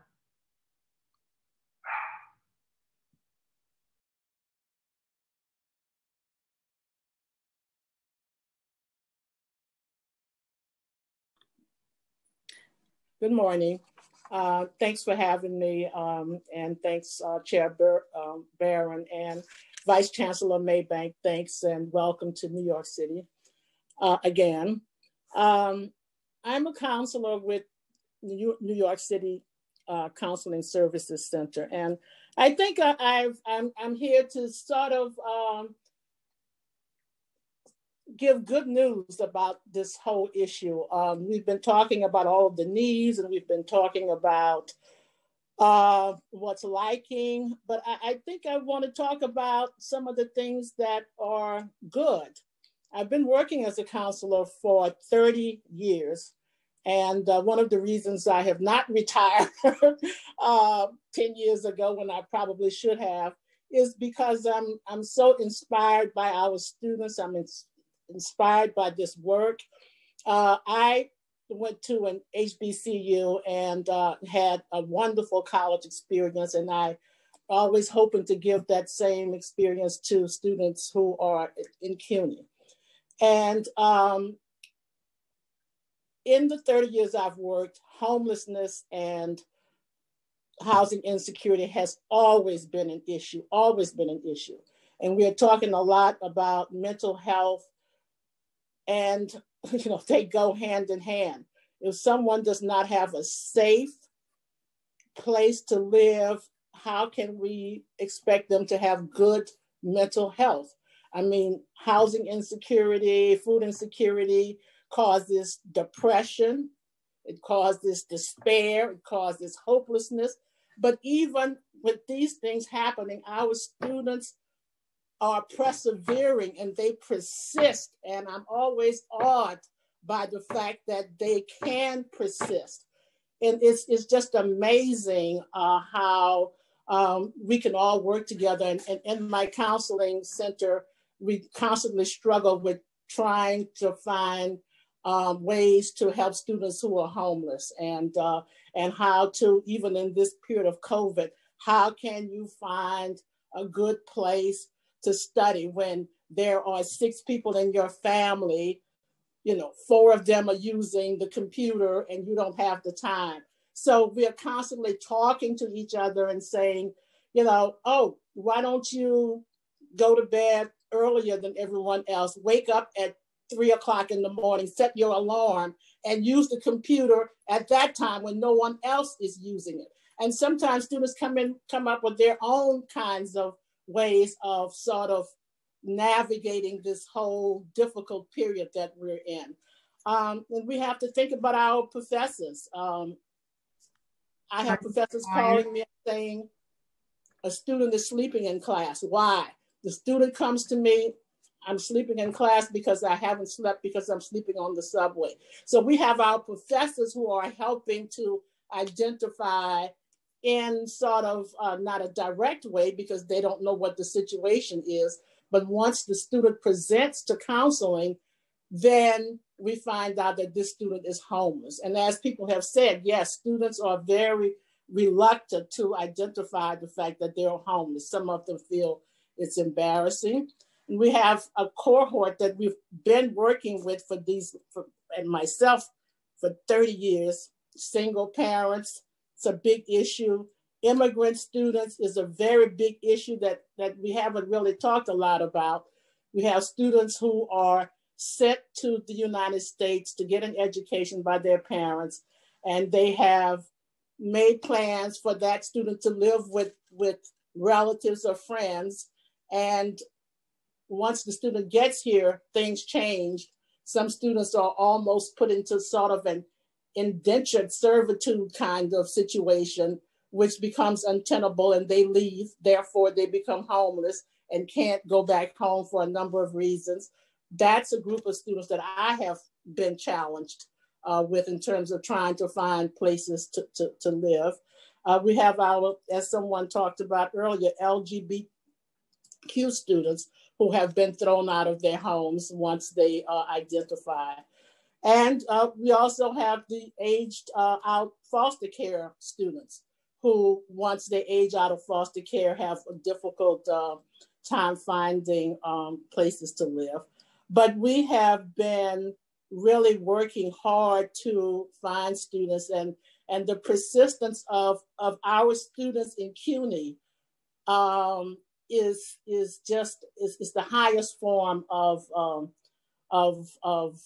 persistence in terms of looking at what they have to deal with in this challenging time. But even before COVID, they were still persisting. And we have to give them credit for using all of these things. Of course, we need more. We need funding. We need dormitories. I wish we had some clearinghouse from all of the dormitories we have within the CUNY system. If we could have some way of knowing when there are vacancies. Is there a vacancy at John Jay's, so that we know of a student who is in need of a home? I mean, I have at some point in my life been so desperate, I've played the lottery thinking if I win, I can buy a building and house students who are homeless. That's kind of the desperation on my part. So, but I mean, there's good news, and I'm here to say that there's bad news, but there's also good news about the resiliency of our students here in CUNY. So, but we have to continue to give them the kind of support we need, and that's where we need funding. Funding is crucial in terms of giving them the kind of resources, and we have resources. We have a wonderful program that's relatively new, the Petrie Grant for students who are in jeopardy of being evicted, and they can apply for this grant and get their back rent paid. Of course, it's not a huge program. There's not a lot of money in the program, but it has some help. So if we start to identify those kinds of programs, then I think we can do better by our students. I think is my time up. Yeah, because I can go on and on. I'm sorry. So thank you for having me, and thanks for everyone who's doing everything to really help students in the City University system. Thank you so much. We appreciate the panel for coming and sharing their positions and offering ideas. I myself just had some I got kicked off in that part of the house, so I had to shift to another part of the house. So imagine a student not being able to maintain a connection and not having an alternative spot that they can go to for that. So that certainly is an issue that's exacerbated by this pandemic and the lack of connection. There were several points that were raised by this panel. And for Ms. Piquant, I want to ask you particularly, how do you feel your school has supported those persons who are experiencing homelessness or housing insecurity?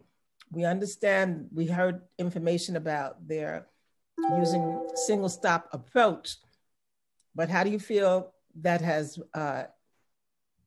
manifested itself in our students actually being able to utilize that?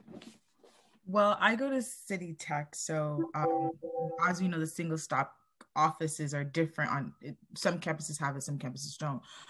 But what I would say is that they have done a good job in terms of intentions, in terms of including us in the conversations of how the plans are going to be rolled out, what are we looking at. But the conversation always boils down to, we don't have any money, and it's either we do this or we don't do this. And we need both. And we're always at that tug of war. And students are food insecure, but we also need counseling services. Students also need Wi-Fi hotspots and technology. And it's always, I feel like at CUNY, we always have to pick one out of all that we need.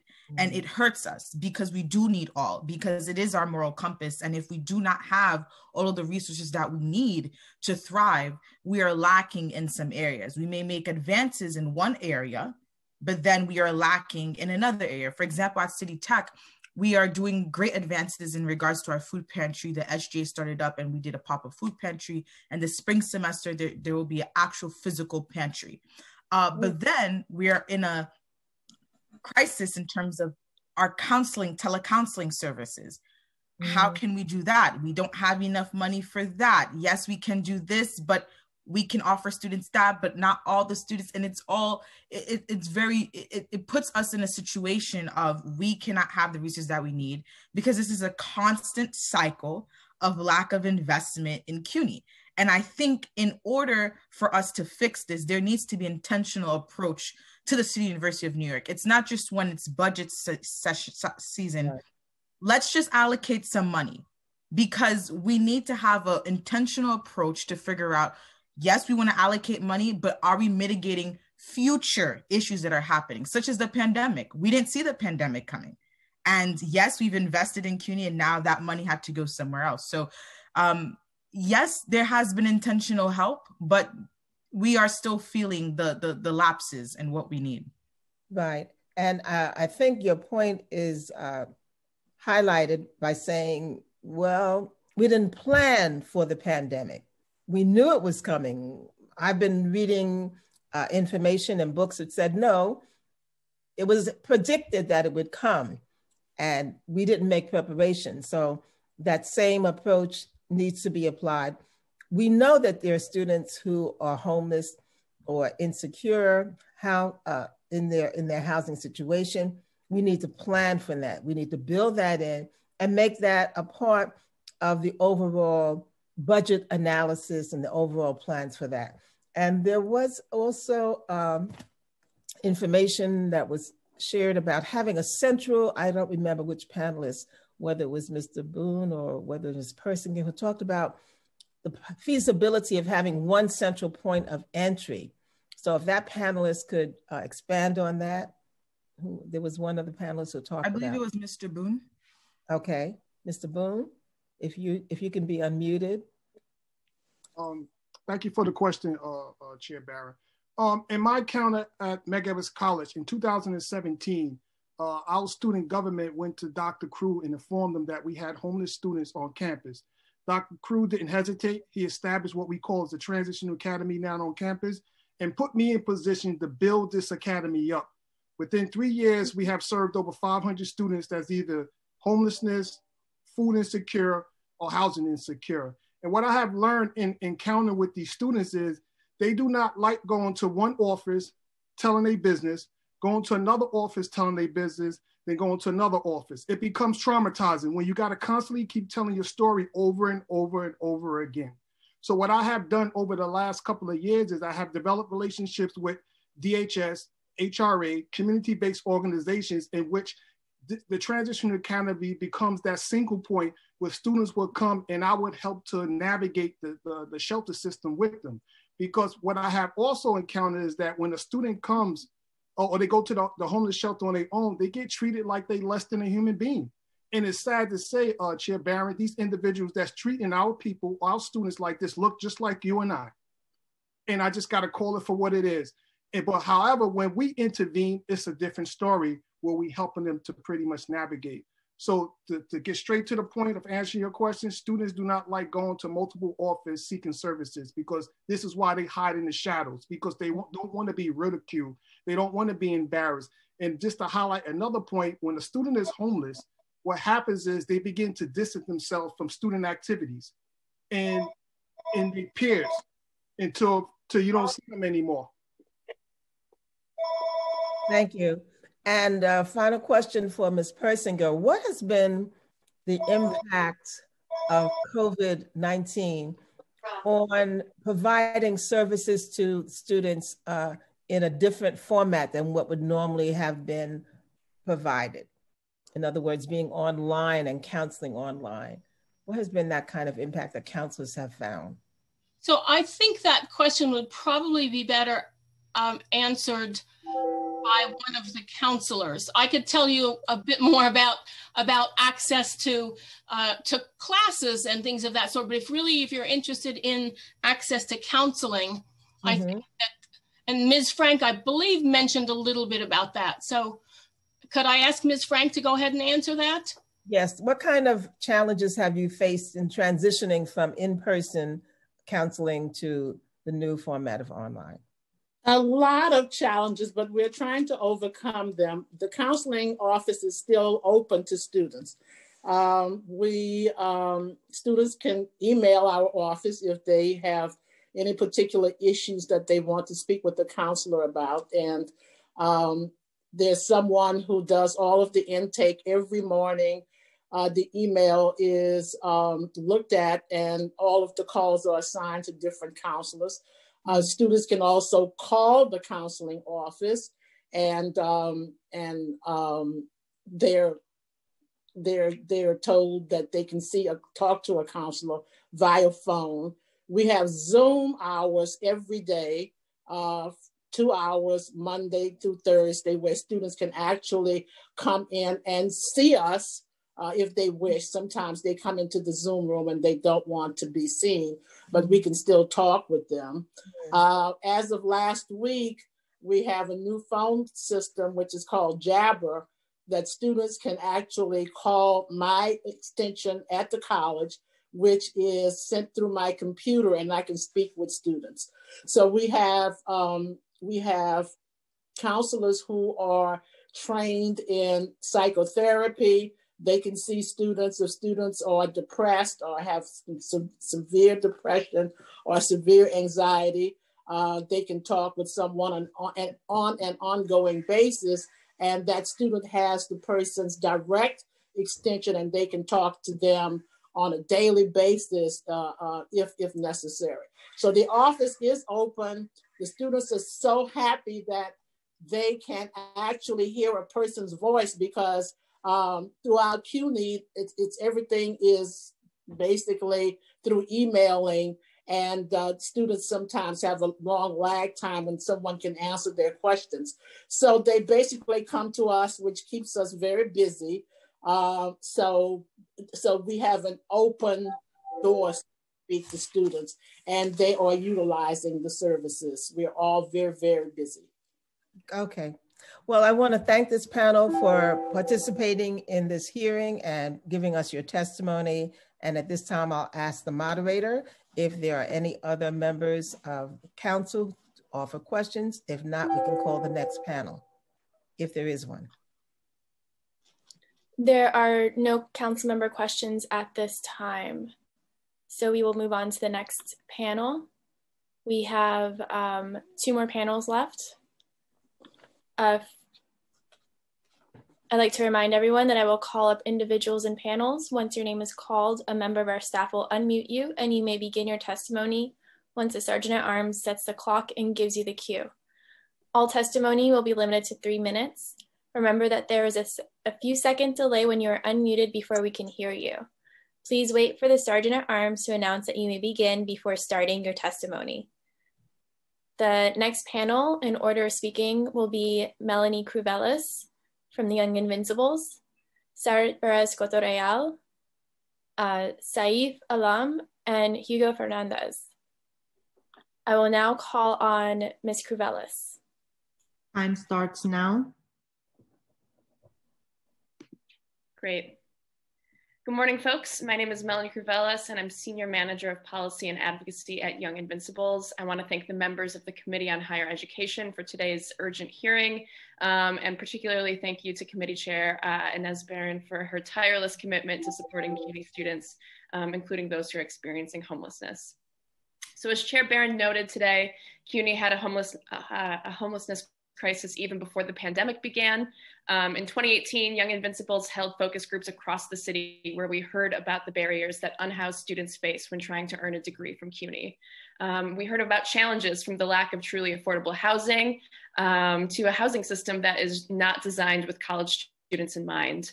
One Hunter College graduate told us about losing her dorm housing the day of her graduation and becoming homeless the same day that she earned her CUNY degree. COVID-19, of course, has made the college student homelessness crisis even more dire.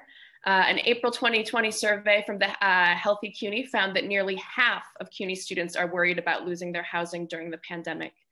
The researchers also found that housing insecurity is strongly associated with anxiety and depression, with serious impacts on students' ability to persist and graduate from college.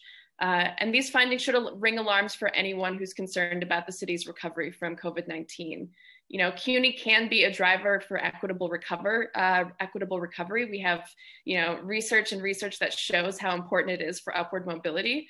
But if we don't get serious about meeting CUNY students' most basic needs, we'll leave behind thousands of low-income Black, Brown, and immigrant New Yorkers.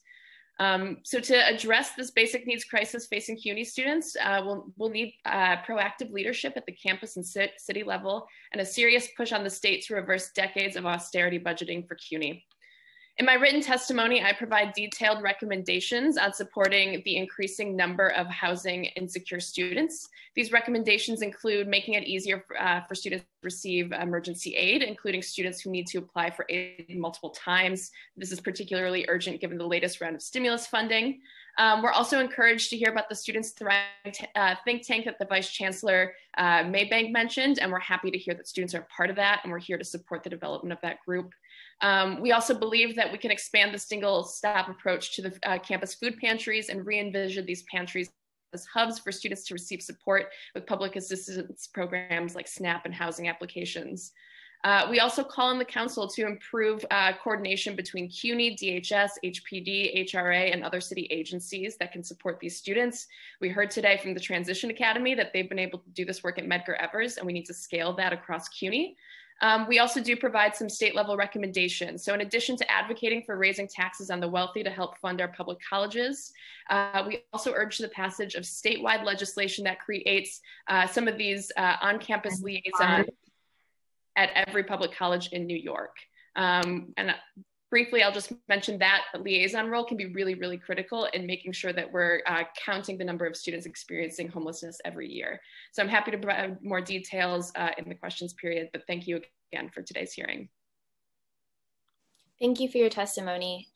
Next, we'll hear from Sarat Perez-Cotorreal. Time starts now. Good morning, my name is Sarah Cotorreal, and I'm a young advocate with Young Invisible. I was born and raised in Dominican Republic. I came to the United States in 2015. I have always wanted to attend to college in the US because I understand the importance for my future and the well-being. I started school at Borough Manhattan Community College, and I'm now a senior at Lima College, studying accounting with planning graduating in spring 2021. Housing insecurity and homelessness is very real among college students, even before the COVID-19. I'm sure it is worse now given the economic crisis this pandemic has created.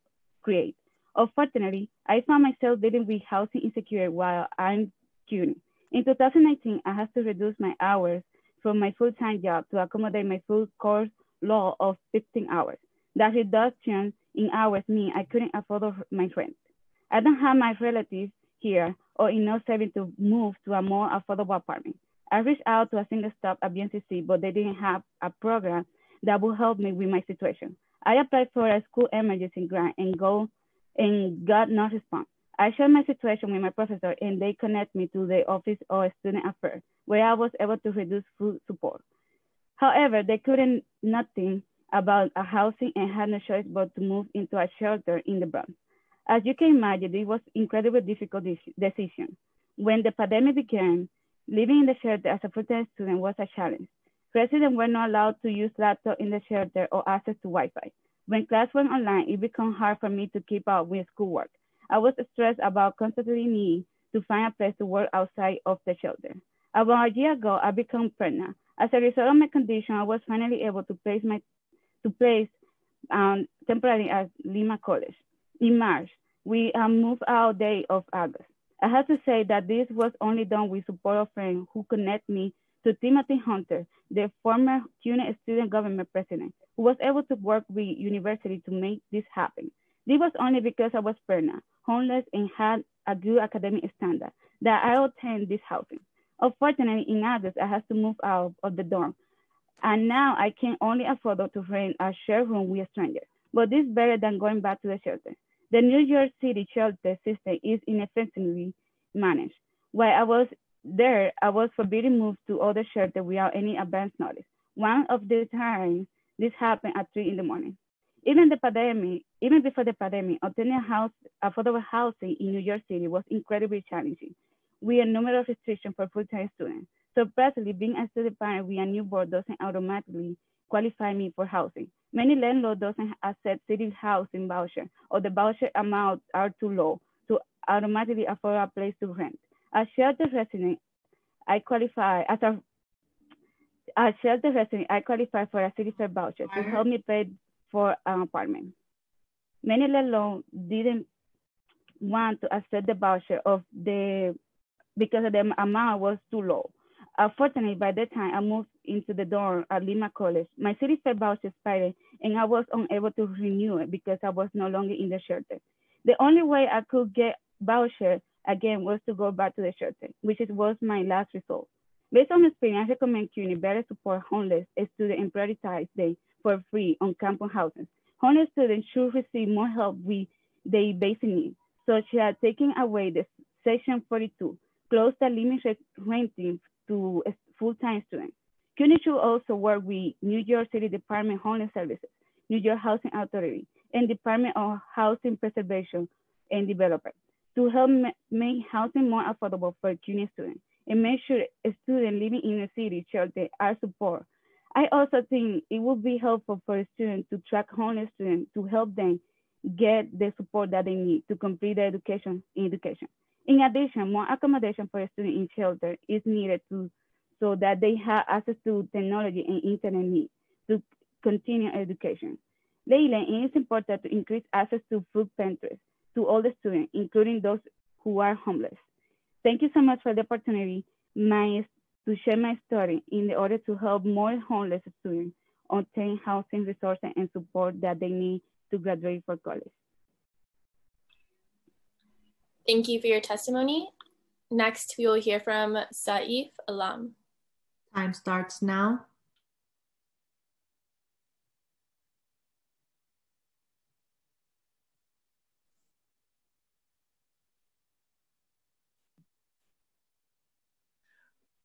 Good afternoon, everyone. Members of City Council, members of the university, my colleagues from the University Student Senate, members of PSC, and members of CUNY administration. My name is Saif Alam. I serve in the CUNY University Student Senate. I'm a graduate delegate from John Day College, and I'm testifying on behalf of CUNY students who are facing housing insecurity. Last year was the downfall of our economy due to COVID-19. According to recent data, 55% of CUNY students face housing insecurity and 14% of CUNY students face homelessness. The number of housing insecurity has increased dramatically for 2020 since many students had to leave their dorms and others faced evictions. Last summer, I was part of the University Student Senate Emergency Grants Committee and witnessed many students who were in need of grants to pay off their rent. Also, CUNY has raised money and the government contributes some federal funds, but it's not enough to support CUNY students who face housing insecurity. We have many international students and out-of-state students who live in dorms. Both international and out-of-state students pay more for their tuition and housing costs. Students have expressed frustration that they have to leave their dorms and have difficulties finding a place to stay. Students study in CUNY to earn an affordable and high quality education, but removing and relocating international out-of-state students can cause them to not properly concentrate on their studies. Also, this could result them to not remain on track for graduation. Last year, I reviewed 850 emergency grant applications, and many applicants requested grants to cover their costs.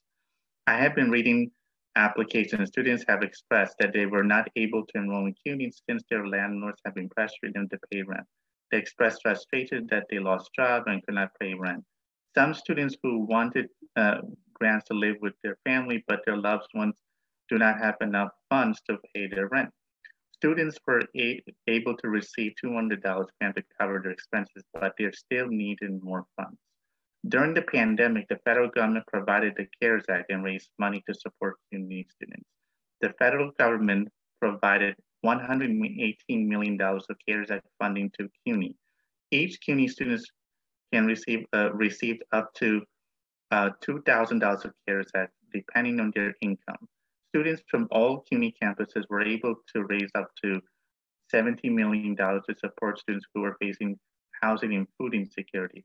Each students were able to receive up to $500 of emergency funding. However, the funds of CUNY students received from the CARES Act funding for spring 2020 and emergency funding for fall 2020 is not enough to cover all monthly expenses.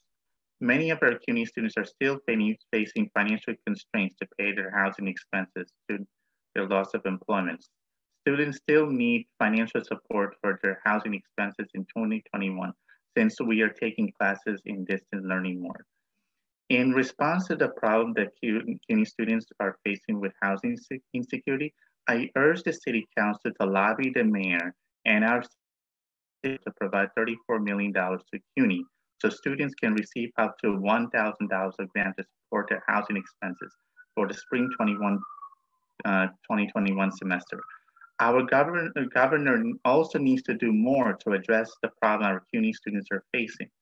I also urge the City Council to demand Governor Cuomo to lobby the Biden and Harris administration to provide additional $118 of the CARES Act funding to CUNY to support CUNY students to pay off their expenses, including remaining housing costs, while taking classes in distance learning for 2021.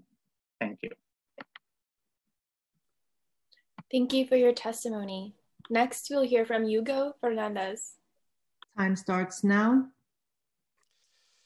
Hi, I've got a 5-minute speech and 3 minutes to read it, so I'm declaring an audible. Sorry to my colleague, Professor Kimura from John Jay, who wrote a really good statement, which we will submit later. I want to thank the council and Chairperson Barron for letting me speak. I like your style. So I'm going to say I've gotten an education from all of you. I should state that I'm a professor. Hugo Fernandez, again, from LaGuardia Community College. I'm involved with governance at the college as well at the university-wide level as a member of the executive committee of the University Faculty Senate. In that role, I've been on committees of the Board of Trustees that include facilities and student affairs, a nice crossroads. While I was on the facilities committee, I urged Judy Bergstrom, the former senior vice chancellor, to put money into emergency housing for students. And that never happened. We never got a chance, and now she's gone. I feel that, interestingly, at a time when the city had dollars to build homeless shelters, but nobody wanted them in their neighborhoods, CUNY was sitting with a lot of land and even buildings that were going unused that could have been retrofitted or been used to build emergency housing for students. We know, everybody said it, when students go homeless, that's it.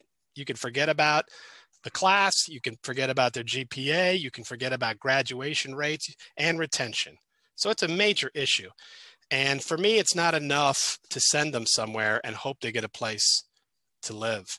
If a student comes to me, I would like and tells me they're homeless, I want to find them a place to sleep tonight. And most faculty don't know what to do when they face that. Students don't know what to do either. And so what do people do when something is overwhelming? They pretend that they can't do anything about it. I don't believe that. I believe that this can be solved because, by the way, the problem was bad before the pandemic. The pandemic has only made it worse.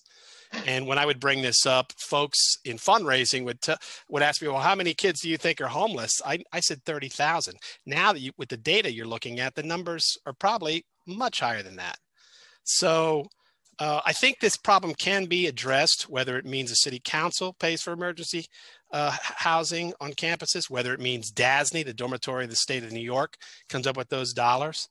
But when we get a new vice chancellor of facilities, you can bet money if I get his ear or her ear or their ear, I'm going to say this is priority one for me, has been for a while. We can solve this problem. It's whether we are prepared to address it and do everything it takes to get and take care of our students. Because when we get a person a home, they stay in school, they pass class, they graduate. Time expired.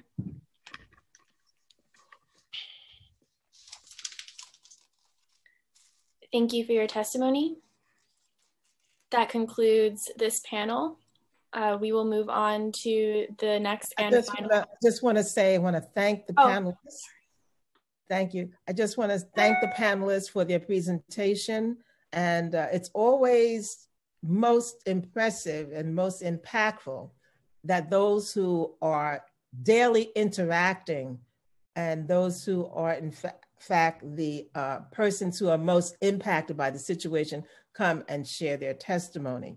So it's good to know that that people are persisting. It's good to know the challenges that they have overcome to get to the point where they are. And it's also important for us to know that we've got to respond, not just hear and say, oh, you know, I empathize with you, I understand you. We got to turn that into action.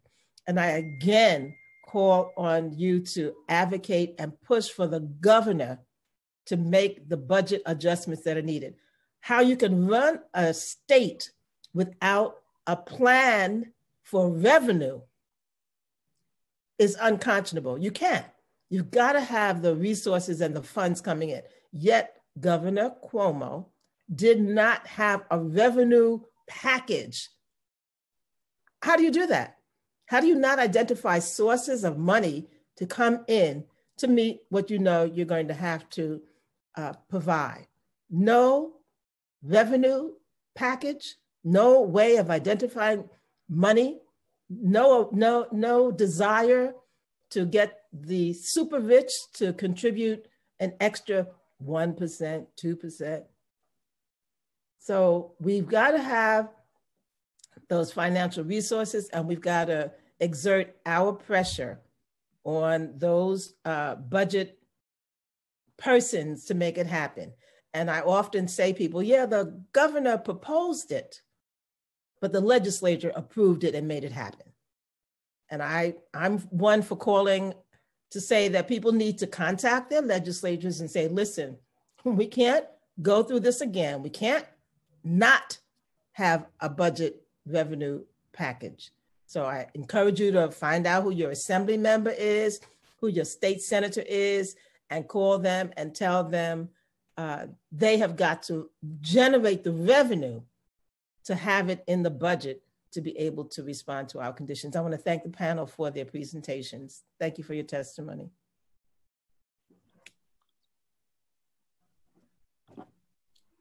And sorry about that, Chair Barron. Thank you. Call the next panel, please. So the next and final panel will, in order of speaking, will be Ramon Leclerc and Sarah Ortiz. Just a reminder that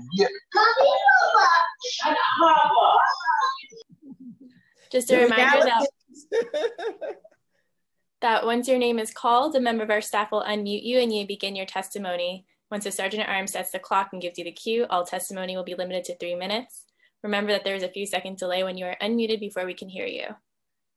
I will now call on Ramon Leclerc. Time starts now.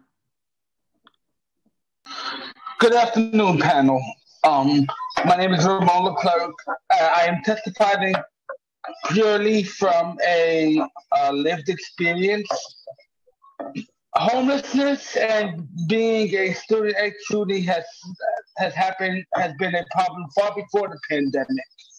I actually started my college experience after I aged out of foster care and began my college experience at Queensborough Community College, and then transferred to BMCC, where I was living in a shelter in Jamaica, Queens called Bob's Place.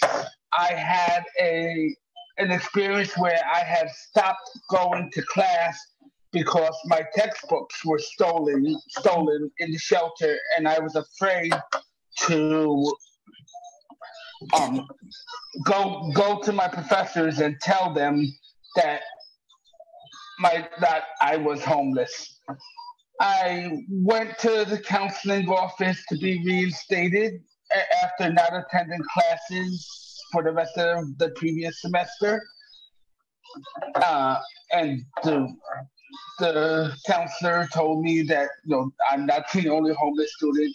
So I was able to become more forthcoming with my professors that following semester and throughout the rest of my time in BMCC, and I transferred to Hunter.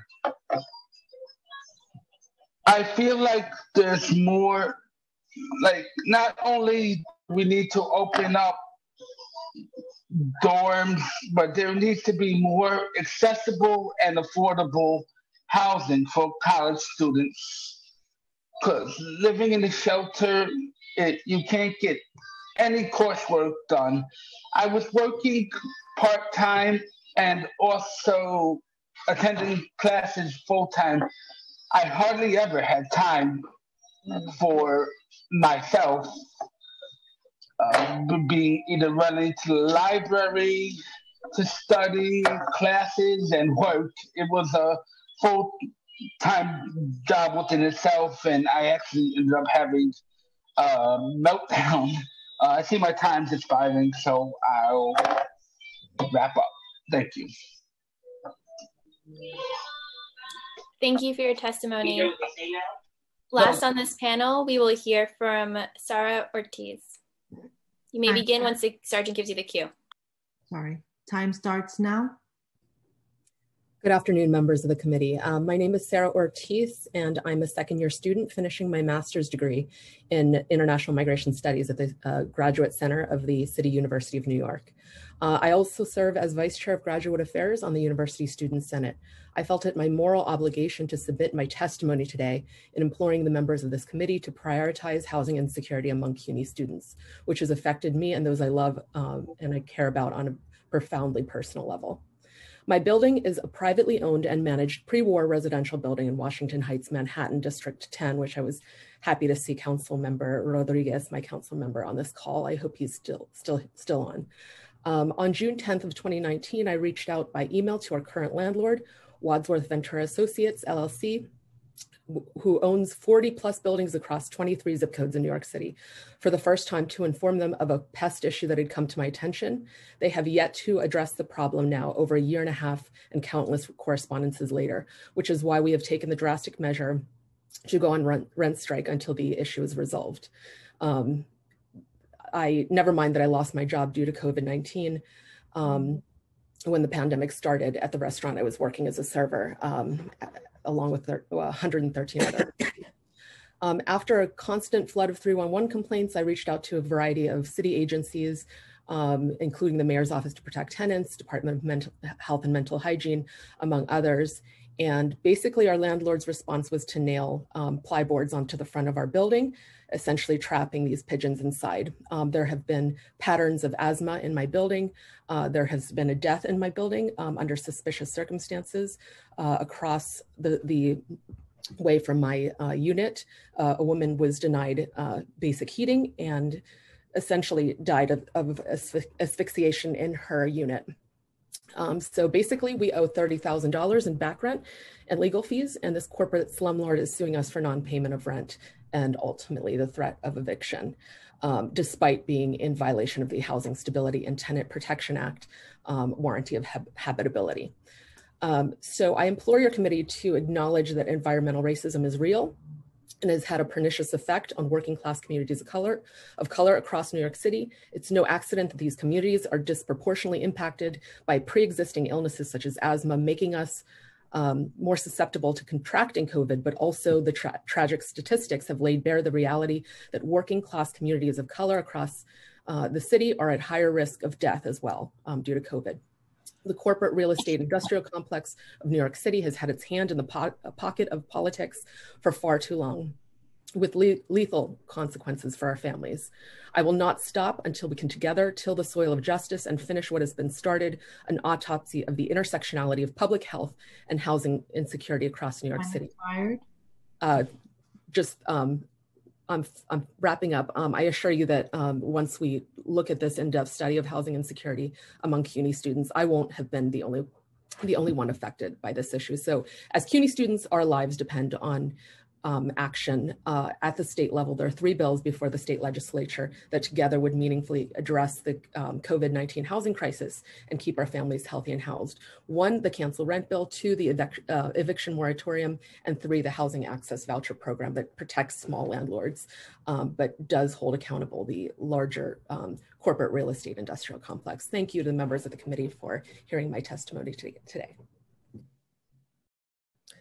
Thank you so much. I want to acknowledge your testimony and thank you for coming and sharing with us. And yes, we do have many unscrupulous landlords, some of which get highlighted on that list that gets publicized, but there are many more than that.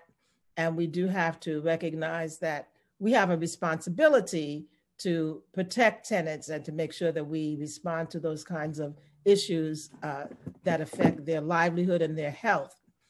I do also want to say that it's an interesting concept of making sure that we provide housing for students. We do have other set aside categories. We talk about veterans getting housing consideration. We talk about seniors. We talk about those in need of support services. So certainly it's not uncommon that there are populations that are set aside to receive that, and that certainly could be something we look at.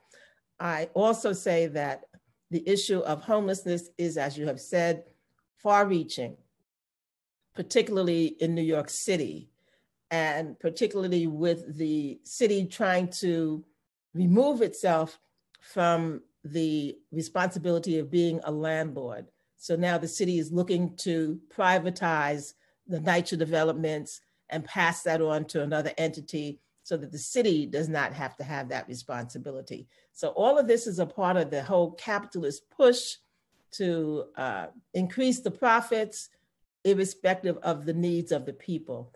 But we're going to remain mindful and cognizant of that. I hope that you have a successful conclusion to your efforts to maintain decent housing where you are. And thank you both for your efforts.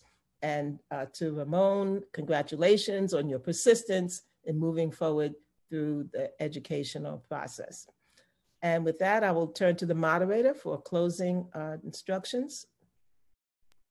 Thank you, Chair Barron.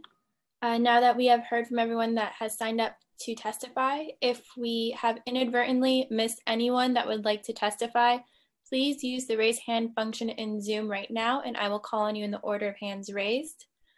In the meantime, I'd like to note that written testimony, which will be reviewed in full by committee staff, may be submitted to the record up to 72 hours after the close of this hearing by emailing it to testimony@council.nyc.gov.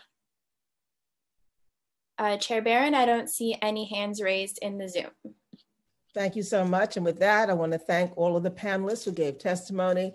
And I especially want to thank all the behind the scenes staff who helped to have this committee hearing go so smoothly. And I now declare that this hearing is adjourned. Thank you.